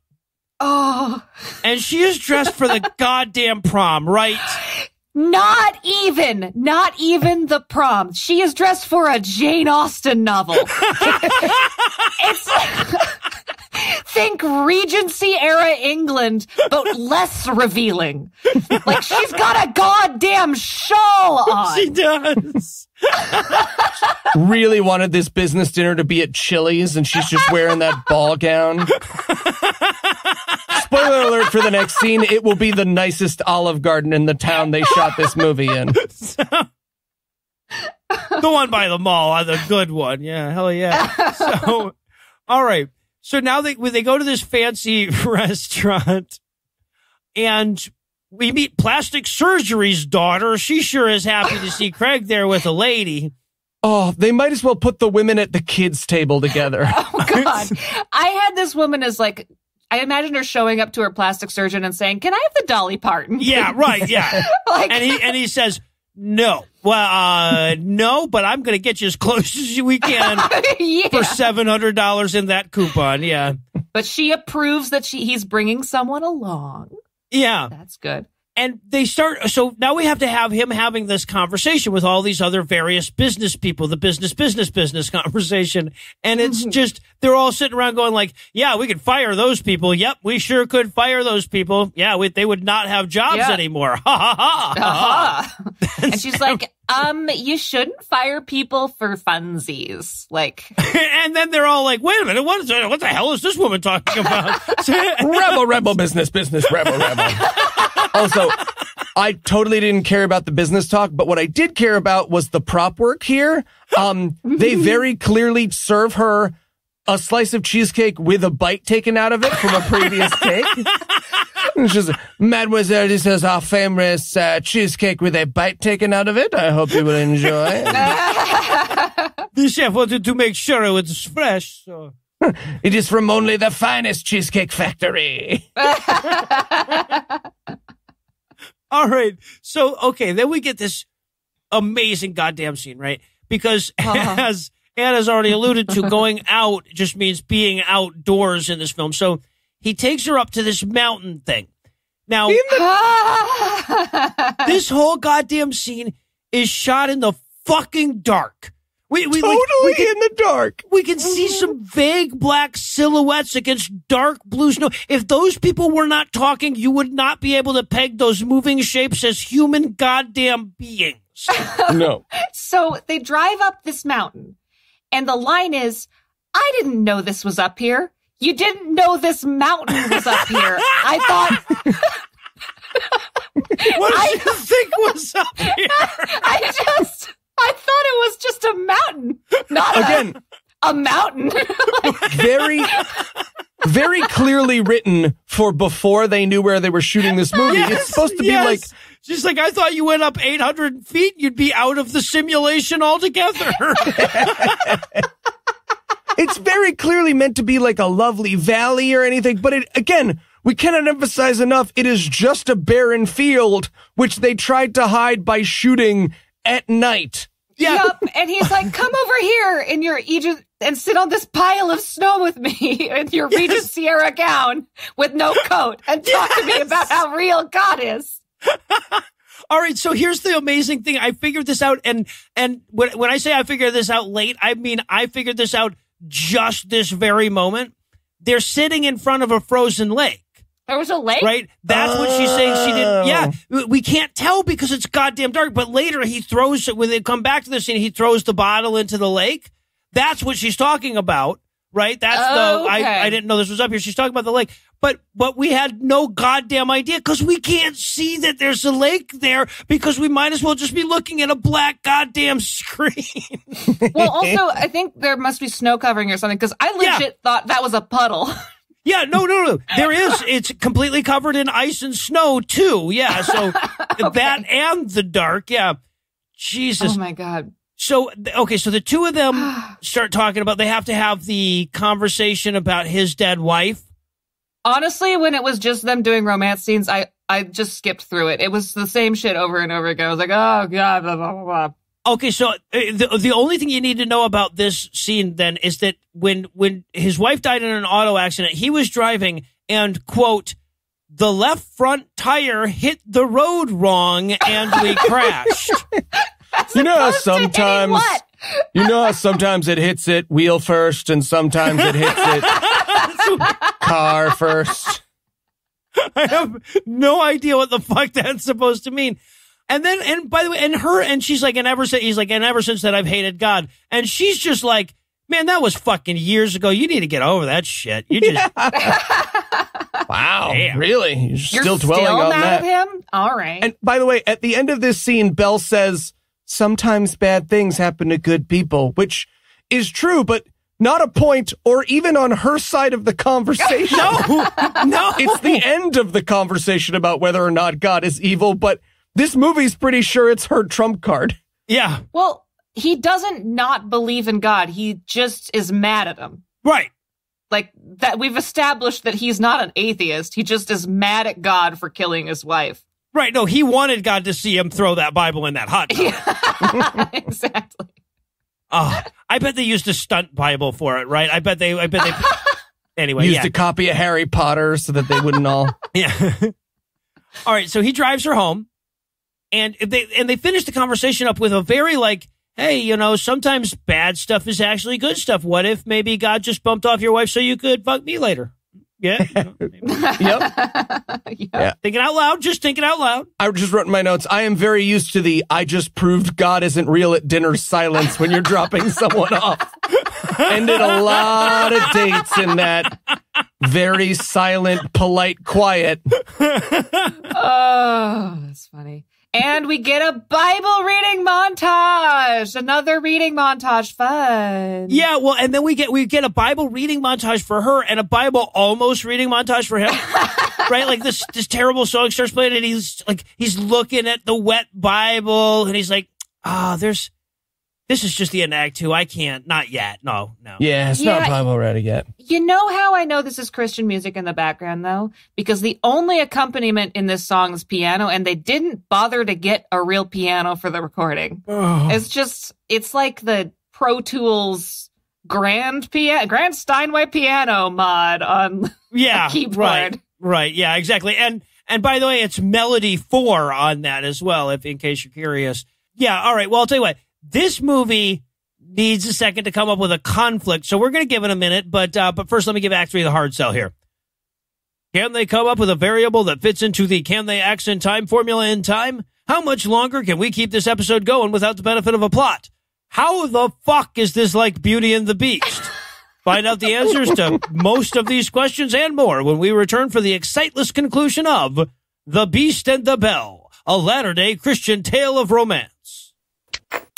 I mean, mostly it's because I like to have the actual thing to plug into the mic. No, I get that, but it's just so much stuff to have in the studio. Yeah. Anna. Heath said I'm going bald. Ah, don't be silly. You're not going bald. You just got a bad haircut. That's right, that bad haircut from 6 years ago. That's right. 6 years ago, you just got a really bad haircut. See, Heath, I told you it was just my haircut. What was that all about? Oh, Eli's just a little sensitive about losing his hair. Oh, why doesn't he just try forhims.com? What's forhims.com? It's a one-stop shop for hair loss, skin care, and sexual wellness for men. Really, Noah? Internet pills? Did you learn nothing from Eli's investment in the magic beans? No. Hims is helping guys be the best version of themselves with licensed physicians and FDA-approved products to help treat hair loss. No snake oil pills or gas station counter supplements. Prescription solutions backed by science. Oh, that does sound good. But doesn't he need to go to the doctor or something for that? Well, 4Hims connects you to real doctors online, which could save you hours, completely confidential and discreet. But that's going to be super expensive, right? Not at all. Dive into 2020 hair first. Right now, our listeners can get started with their first month free. Go to forhims.com/gam. That's forhims.com/gam. Prescription requires an online consultation with a physician who will determine if a prescription is appropriate. Only valid if prescribed. 3 months minimum subscription. Additional restrictions apply. See website for full details and important safety information. Remember, that's forhims.com/gam. Anna, sorry, one more thing. Heath says there's no such thing as handsome juice. Well, then what have I been giving you? That's what I said. Handsome juice. I don't want to talk about it.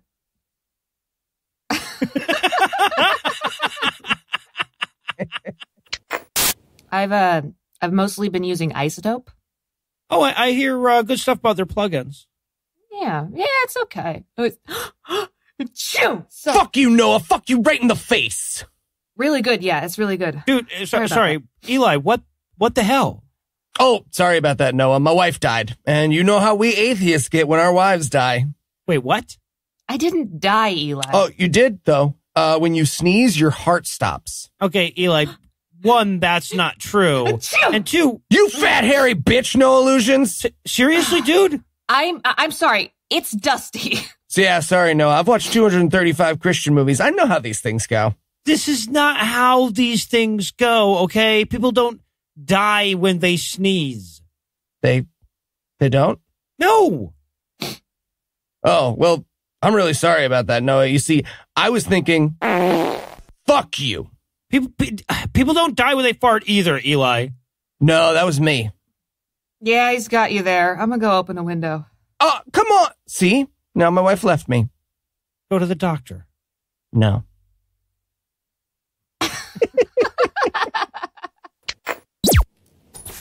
And we're back for more of this shit. When we last left off, we were starting to see Eric's softer side. But in case you didn't catch that, don't worry.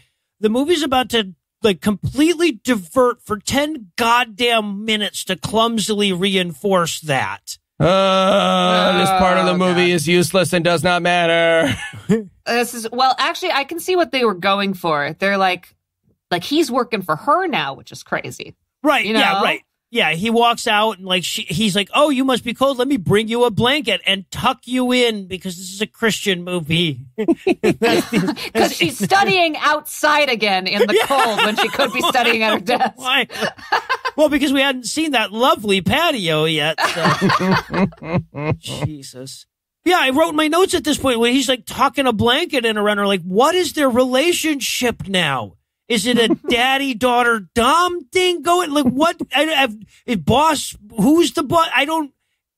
Okay. Anyway. But she realizes, she's like, oh, fuck, I gotta go. I have an exam in 10 minutes. Luckily, my school is 9 minutes away, I guess. And just then she gets a call from her little sister somebody has to pick her little sister up from school because she got in trouble and she's getting suspended. Oh, no, whoever could do it. Yeah, because she doesn't want her to call her dad because he'll get mad. So she's like making her sister parent her instead. Yeah. Yeah, I assume she's in trouble for headbutting someone while trying to kiss them, based on earlier in the movie. Well, and then Eric is like, oh, hey, it's no big deal. I've softened up significantly since Act 1, and I'm sure a school will just entrust a 12-year-old girl with whoever shows up and claims her, right? Yeah, so this is what the movie was going for. So in the beginning, she had to pick up his laundry, and now their roles have switched. He's picking up her sister, laundry sister. It's like the same value there. So,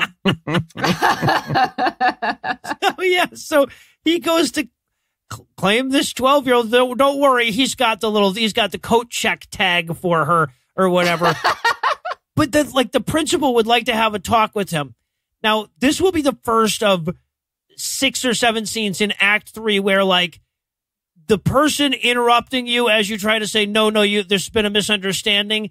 Like their interruption is vital to the scene continuing. Yep.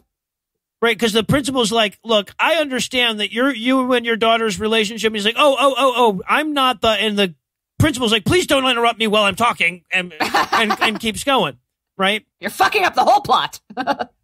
Yeah, exactly. Yeah, now there is, of course, as Eli said, no reason for this part of the movie to exist whatsoever. No. Right, so it doesn't fuck up the plot, but it certainly fucks up the scene. Yeah. Yeah, so they have this whole little, tee-hee, and eventually Eric, by the way, just starts playing along with she's my daughter, whatever. thing. The principal's like, you know what the worst problem with kids these days is parents have to work all the time. Yeah. How dare you go to work and not spend time with your child? Bunch of fucking assholes. Yeah. So he picks the sister up, and then they have a little heart-to-heart moment. And again, I fucking love Kelly. I know this has nothing to do with anything else in the movie, but I fucking love Kelly, so I'm all for this scene. She turns to him, she goes, does your mansion really have secret passages? And first of all, Kelly, think it fucking true. It's like the headbutt thing. If he said yes, they wouldn't be secret anymore. Fucking idiot. She also explains that her mom never yelled at her. I wanted her to be like, she didn't care what I did. She used to say, be gay, do crimes. But fucking Belle is gonna be like, oh, you shouldn't have cheated on your chest, stupid Belle. Yep. And that's that scene, by the way. Yeah. He learns that Belle is mom now. Yeah. Yeah, right. Nothing was established with that. And no, by the way, we'll never pull the trigger on the now Eric knows her little sister thing. Nothing. Okay. So now it's time for, I would say, the point of the film. This is the part where Belle catches Eric showing off his contractually obligated Muay Thai skills. He's doing his sweet fucking kicks. Oh my God. And he does that like, she walks in and he like does a spin kick and he's like, whoa, you're lucky I almost killed you with my sweet karate skills. Remind me to explain wrist control to you later, but yeah. Luckily I have the reflexes of a cat. Like he wasn't waiting for her to walk in the door, perfectly timed to do that spin kick. Oh, there's a mirror on the other side of that fucking wall that we can't see. He's in the outfit and everything. He changed clothes just to do karate for this girl. Well, and you know that he knew she was coming. Otherwise, that whole kata would have started with, and then I'd be like. So he's doing his sweet karate. And by the way, like the whole scene is she walks in and he does some hua hua. And then she goes, oh, thank you for that last scene. He's like, you're very welcome. And then she leaves. That's it. Yep. The point of this scene, as Noah said, the point of this movie is to show off his sweet karate skills. Yes. And then, we also get some McDonald's. She's like, oh, and by the way, we should eat some McDonald's later. Oh, okay. This is the most realistically disgusting fast food burger that I've ever seen in a movie. And it made me want a fast food burger so bad. Awful. Is it bad looks that it so also gross. made me want one? Oh, man. It looked really, really gross and perfect and wonderful, and I wanted it in my body. Anyway, So they do, you know what pairs well with Mickey D's is talking about dead moms. Yes. So they have this whole thing about like over these burgers. And I rewound the tape 3 times just to make sure I was seeing this correctly. Her bun does not have a burger in it. It's true. I checked. She is eating a sesame bun with lettuce and tomato and nothing else. And I am more angry about this fact than anything else in this movie. She fucking Eli'd that shit, didn't she? Yes, she Eli'd that shit. She was a vegan before it was cool. Yeah. So, I'm sorry, is it cool now? When the hell did that? Yeah, but they have this conversation where he's going like, hey, you know, maybe God hates you too. We could get into some kinky shit then, right? Like we both give up on him. No, we're going the other way. Okay. All right. Also, she's like, I didn't think you'd be into fast food because she's only ever seen him scream at his housekeeper for making him vegetables. What? Yeah, right, what right. makes you think? You've clearly never seen him get a fucking bagel from Dunkin' Want Donuts. my chicken nuggets.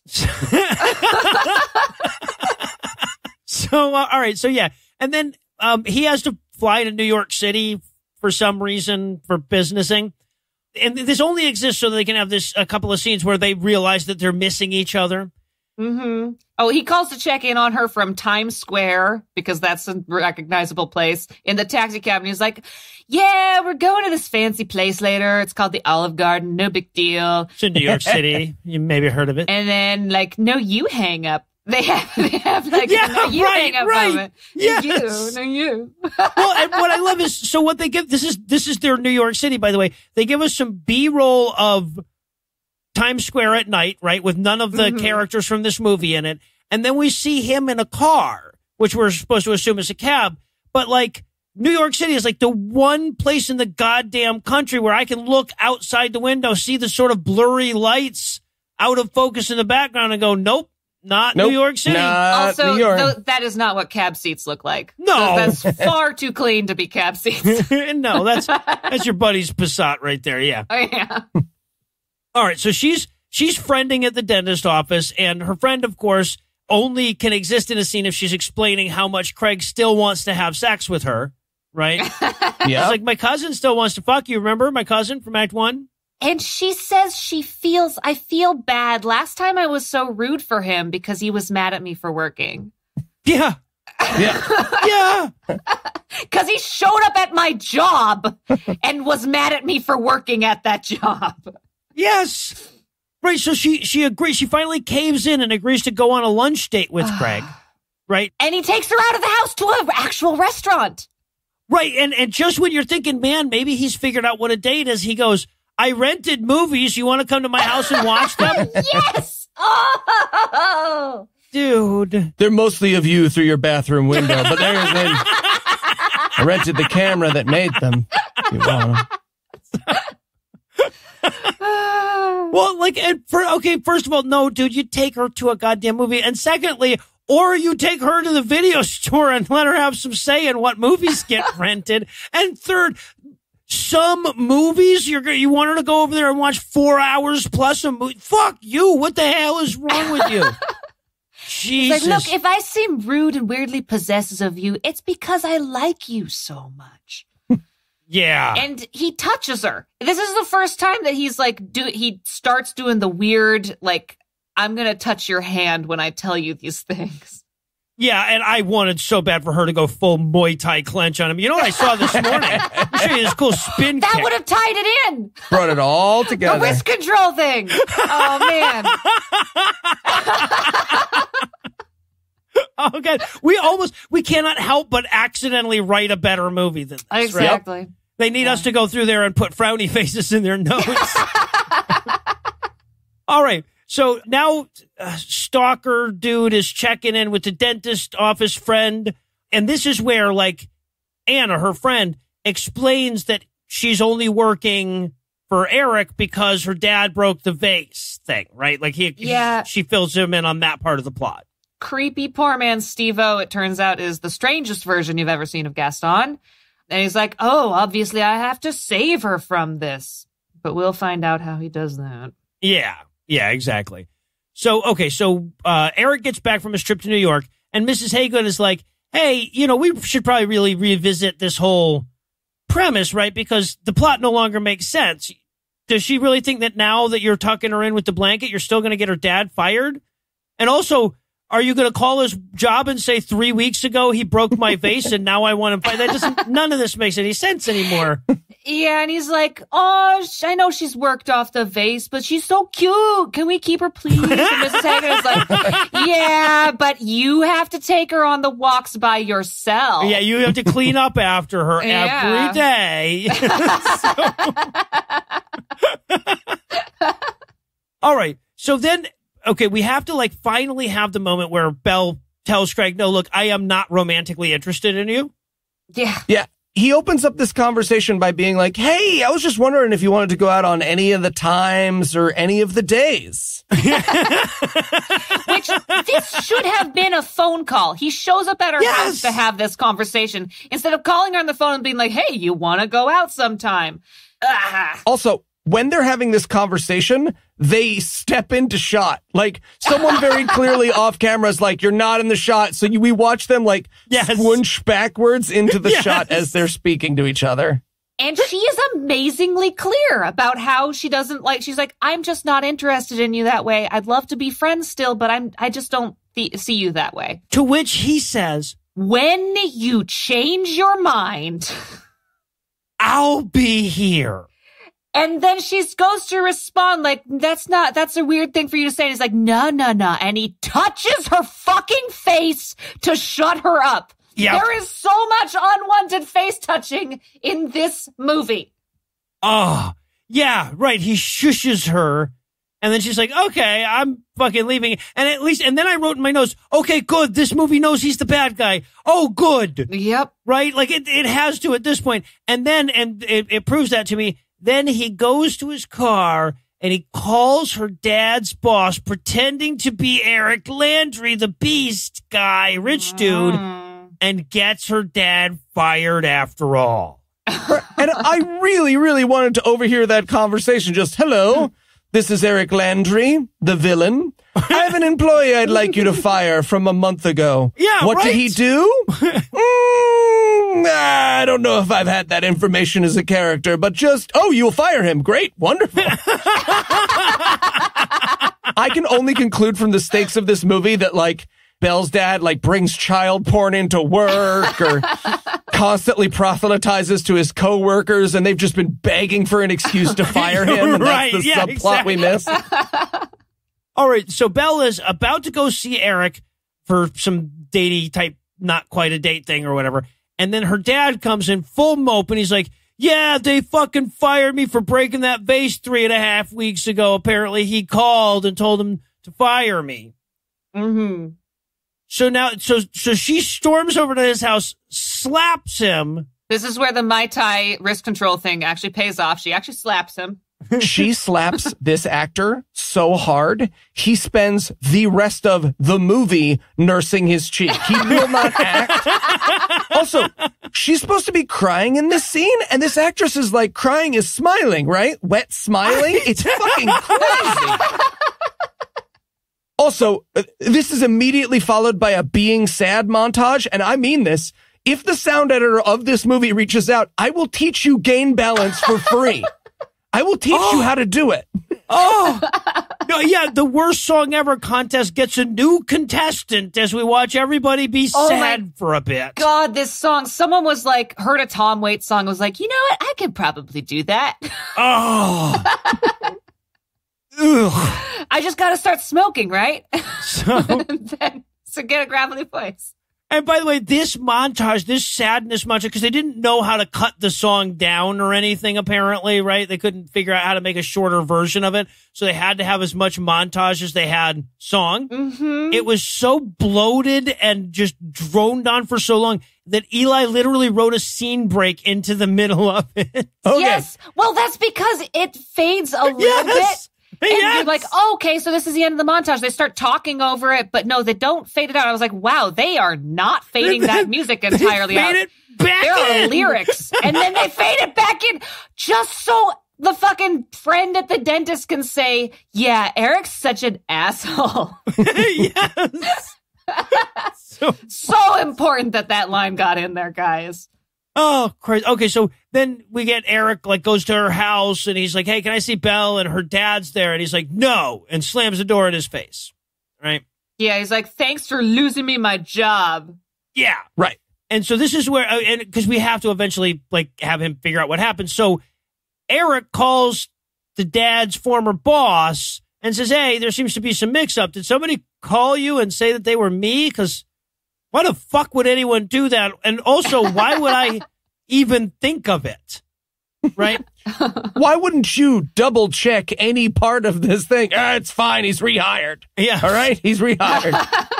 Yeah, right. So Belle comes home that night and finds out that Dad got his job back. Yeah, she also finds out that dinner was made for her, and I was so excited in this moment because I was like, okay, someone besides Belle made dinner. Yeah, Dad's unemployed. Dad's unemployed. We will find out that no, his fucking daughter made dinner. The little Kelly. 8th grader had to make fucking dinner when he didn't have a goddamn job. Oh, I hate this dad so much. I hate this dad so much. I hate this dad so much. Sorry. So Dad got his job back, and then Kelly turns to Belle and she says, oh, hey, he called again. And she hands her a note, and I so wanted the note to just say, dry cleaning package is waiting at UPS store. We didn't see the note. It might have said that. We don't know. But Dad's like, being fired sure has taught me a lesson. Your mother dying wasn't that big a deal because you sure stepped up. Yeah. And he concludes this scene by being like, you got to go off and do what makes you happy. Leave the state, wherever you need to go. Just not here. Go away. Get out. Says the guy who can't make dinner for himself. Right. Yeah, exactly. Right. Or pick up his kid from school. Yeah, Dad's brilliant fucking advice in this film to close it out. Like, this is the last time we're going to see Dad is find what makes you happy and then do that. Yeah, thanks, Dad, for the fucking wisdom. Orthodontistry and an English degree wasn't enough, apparently. Yeah, exactly, right. So, okay. So now she finally answers Eric's call so that the plot can wrap up. Nope, sorry. Nope, can't. Nope. Faked it. She's still not going to let him explain anything. And then she hangs up. And I want to point out, because we have another conversation between her and her friend Anna, this movie, I'm pretty sure, failed the Bechdel test the most times of any movie that we have. Any movie we've done, literally yeah. Every time the two of these people have a conversation, these two women, and it's like 12 times in this movie. Every time they have a conversation, it's either about Craig or Eric. Or her and her sister. It's always about, how do you kiss a guy? What's it? Yeah. Yep. Right. So, okay, now, though, it's Act 3. We're deep into Act 3, so Eric can start longingly staring at that alcohol bottle with the alcohol in it. Yep, we get a little montage of him looking at the bottle that doesn't have a fucking label on it, because that's what all booze companies do. Is they don't have a fucking label, so you know what it is. It's Blue brand alcohol. It's weird old recycled olive oil bottle that someone's mom had. Sure, and they took the label off of. And he's also sitting down on the couch, like being sad and walking downstairs and not being able to hold his own files. Oh my God. They have this amazing, like, he starts walking down the stairs and he has this, like, there has to be a better way moment with his folders. He drops them like, man, that man needs a trapper keeper. He drops the folders everywhere. And what's so amazing about this is that they're trying to show that he sure does need his assistant, because nobody can carry folders downstairs. Yeah, like Belle could. There's also this moment where he just like sits on the couch after that, like, God, I can't do anything by myself. And it pans over to the other couch and the Bible's just sitting on it like, how does that make you feel? I'm a Bible. He just stares there forlornly at the wet Bible sitting on the other couch. Yeah, this is where this actor will attempt to cry. His attempt at crying, touching your hair, maybe sniffing. And your wounded cheek. Yeah, right. Yeah, exactly. All right, and then, okay, so he pulls down this bottle. Now, the bottle is in, like, this glass box, right? It's like a glass-covered box. And in case of emergency, of bottle. Yeah, exactly. break in case of Act 3. So he punches through the glass because that's in his contract too. But we see his knuckles immediately afterwards. It's very obviously sugar glass. I mean, really wanted him to cut himself and bleed to death. Just like, oh, ow. Like that last scene in Marriage Story or something. Yeah, exactly. So, all right. So, so he pulls out this bottle and we're like, ooh, is he going to rub it and find a genie? I mean, get some normal scotch like a good rich person. God. Yeah. Fucking asshole. All right. So now we cut to Belle and her friend, the dentist office friend. They're having breakfast together. Now, apparently, this is Craig's, he only has 2 strikes now or whatever, and she's contractually obligated to give him one last chance. It's an ambush. Anna asked her out for lunch, and she's like, I'm sorry, I invited Craig. She also says something that nobody has ever said in a diner. She says, the muffins are great here, I think. I said, nobody at a diner. You only settle for muffins. Everyone always just said you eat muffins because you're not allowed to eat good stuff. Exactly. All right. So then, so they're waiting for Craig to show up at the diner. And they're like, oh, fuck, there are 6 minutes left in this movie. We need to resolve this shit. So she goes, hey, how did Craig know that my dad got fired from his job for breaking the vase? And she's like, well, I don't know. He could only have known that if he had pretended to be Eric and called himself. Like, she went from too dumb to think of speaking to a person to this Holmesian super sleuth and realizes in an instant that he must have called her dad's work and pretended to be Eric. And just then Craig shows up and he's like, hey guys, so what's up? And he starts drinking his juice and she's like, did you get my dad fired? And I just wanted him to drink the juice for the rest of the movie, just so he didn't have to answer that question. Craig, you're eventually going to finish the juice and have to answer the question. Okay. Spitting it back into the glass?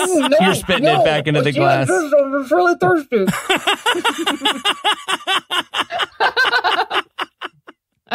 So, and then he admits that he was the one that called and got her dad fired. And so here it is. Time for Eli's best worst. She pushes him over, like out of the seat that they're sitting in. They're on a bench seat and he's sitting on the outside. So she pushes him out of her way. That is that character getting his comeuppance. That is the creepy stalker who got her dad fired's comeuppance. Yep. Well, revenge, well done, guys. Yeah, exactly. You were shoved. Nailed. And there are still Craigs who are watching this movie before they named it like Mormonvania, please watch this movie, who were like, wow, I don't know why she was such a bitch to Craig in this movie. He's never been anything but nice to her. The last time she thought someone like fired her dad, she slapped him. Right. And this time she's just like, no. Jesus fucking Christ, right. Like, goddamn, Eric got more comeuppance for this than he did. That's amazing. Maybe that was written in the fucking thing that she was supposed to slap him too, but after this actor saw what she did to Eric, he's like, no, fuck you. No way. I will leave. She does not have stage combat training. All right, so she runs to the mansion to find Eric, and he's not there, but damn it, his emergency liquor bottle has been punched open. Yeah, and they're all like, where could he be? And she sees the picture of the mountain she didn't know was there. And she's like, oh, I have an idea. Yeah, there's only actually been one exterior shot in this movie that wasn't my porch, so I bet he's there. Or a local park. Yeah, right. That we pretended was these ground. And then, but yeah, she finds him there sitting on his thinking log. Mm-hmm. She goes, what are you doing? He says, just thinking. And she's like, you sure that's the only inking word that you're doing right now? You got that bottle of strange, no. But no, he picks it up and he dramatically throws it into the lake. He's like, I've been sitting here freezing my ass off for 3 hours waiting for somebody to come by so I could dramatically throw this fucking thing in a lake. I am so glad Heath doesn't have to see someone throw away perfectly good mystery olive oil alcohol into the lake. That's why he had to take off. Actually, he did watch this movie. He was triggered by this movie. And is this amazing moment? He turns to her and he goes, you make me want to be a better person. Not man. I didn't say man, not copyrighted. Didn't take the good as it gets thing. Wanted her to be like, you had me at how's it going? Yeah, right. No, and then he takes her by the hand and he goes, Belle, I want you to be my assistant still. Yeah. He's like, I'll pay you this time. I'm sorry I exploited you for free labor.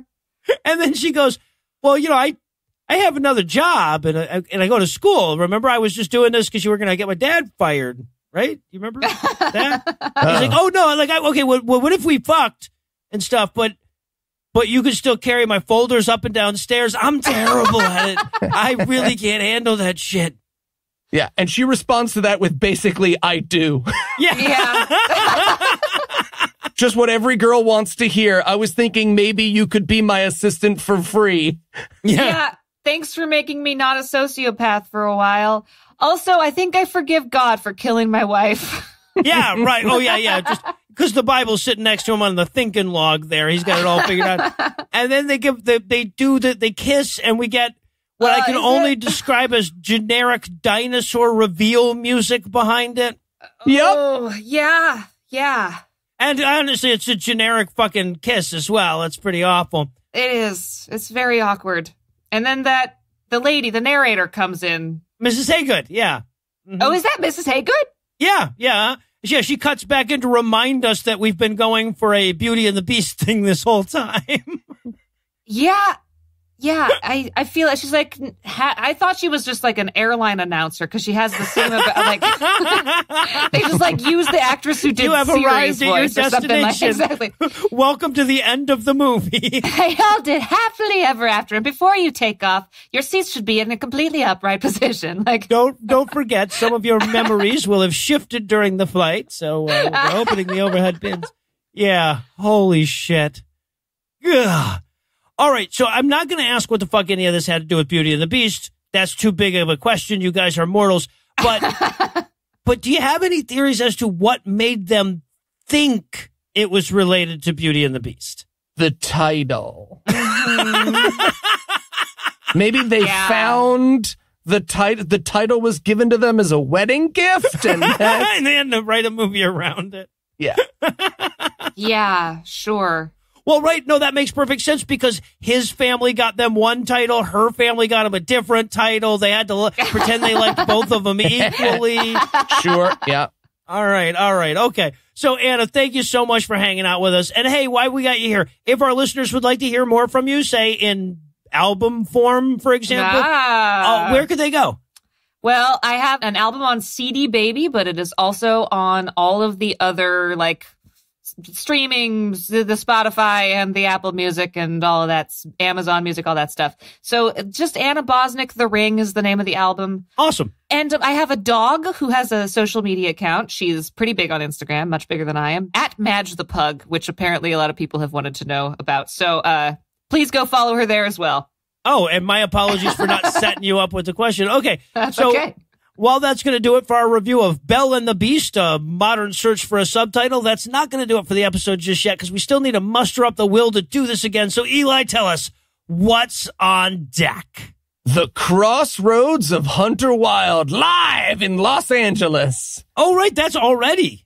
Yeah, this is Chuck Norris's son's version of Amerigeddon. Oh, awesome. We've encountered Eric before. He's kind of fucking amazing. All right, so with that to look forward to, we're going to bring episode 235 to a merciful close. Once again, a huge thanks to Anna for hanging out with us today, and an even huger thanks to all the Patreon donors that help make the show go. If you'd like to count yourself among the ranks, you can make a per-episode donation at patreon.com/godawful and thereby earn early access to an ad-free version of every episode. You can also help a ton by leaving a 5-star review on iTunes and sharing the show on all your various social media platforms. And if you enjoyed this show, be sure to check out our sibling shows, The Scathing Atheist, Citation Needed, and The Skeptocrat, available wherever podcasts live. If you have questions, comments, or cinematic suggestions, you can email godawfulmovies@gmail.com. Legal services for this podcast are provided by the law offices of P. Andrew Torres. Tim Robinson takes care of our social media. Our theme song was written and performed by Ryan Slotnick of Evil Giraffes on Mars, and all other music was written and performed by our audio engineer Morgan Clark and was used with permission. Thanks again for giving us a chunk of your life this week. For Heath Enright and Eli Bosnick, I'm No Illusions. Promise to work hard to earn another chunk next week. Until then, we'll leave you with the Breakfast Club close. With the Beast now fully settled down with Belle at his side, he had no more use for Mrs. Haygood. He released her son from his cage in the basement, and they were free to go. That mirror he broke was finally paid off. Belle's dad learned to watch where the fuck he was going. Belle and the Beast, a latter-day tale, would be released in 2016 as White Power, and then again in 2018 as Funny Animal Videos, but Christian.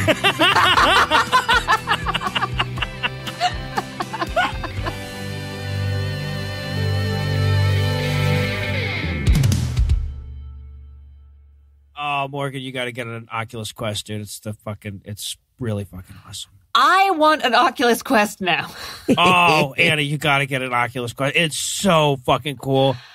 You need it in about 3.5 months because it makes me. It's nauseating for me, and sure, you know, I'm not pregnant, but yes, yeah, it's the coolest goddamn fucking thing. I want one very bad. I've always kind of wanted. I love VR. I just love VR. Yeah.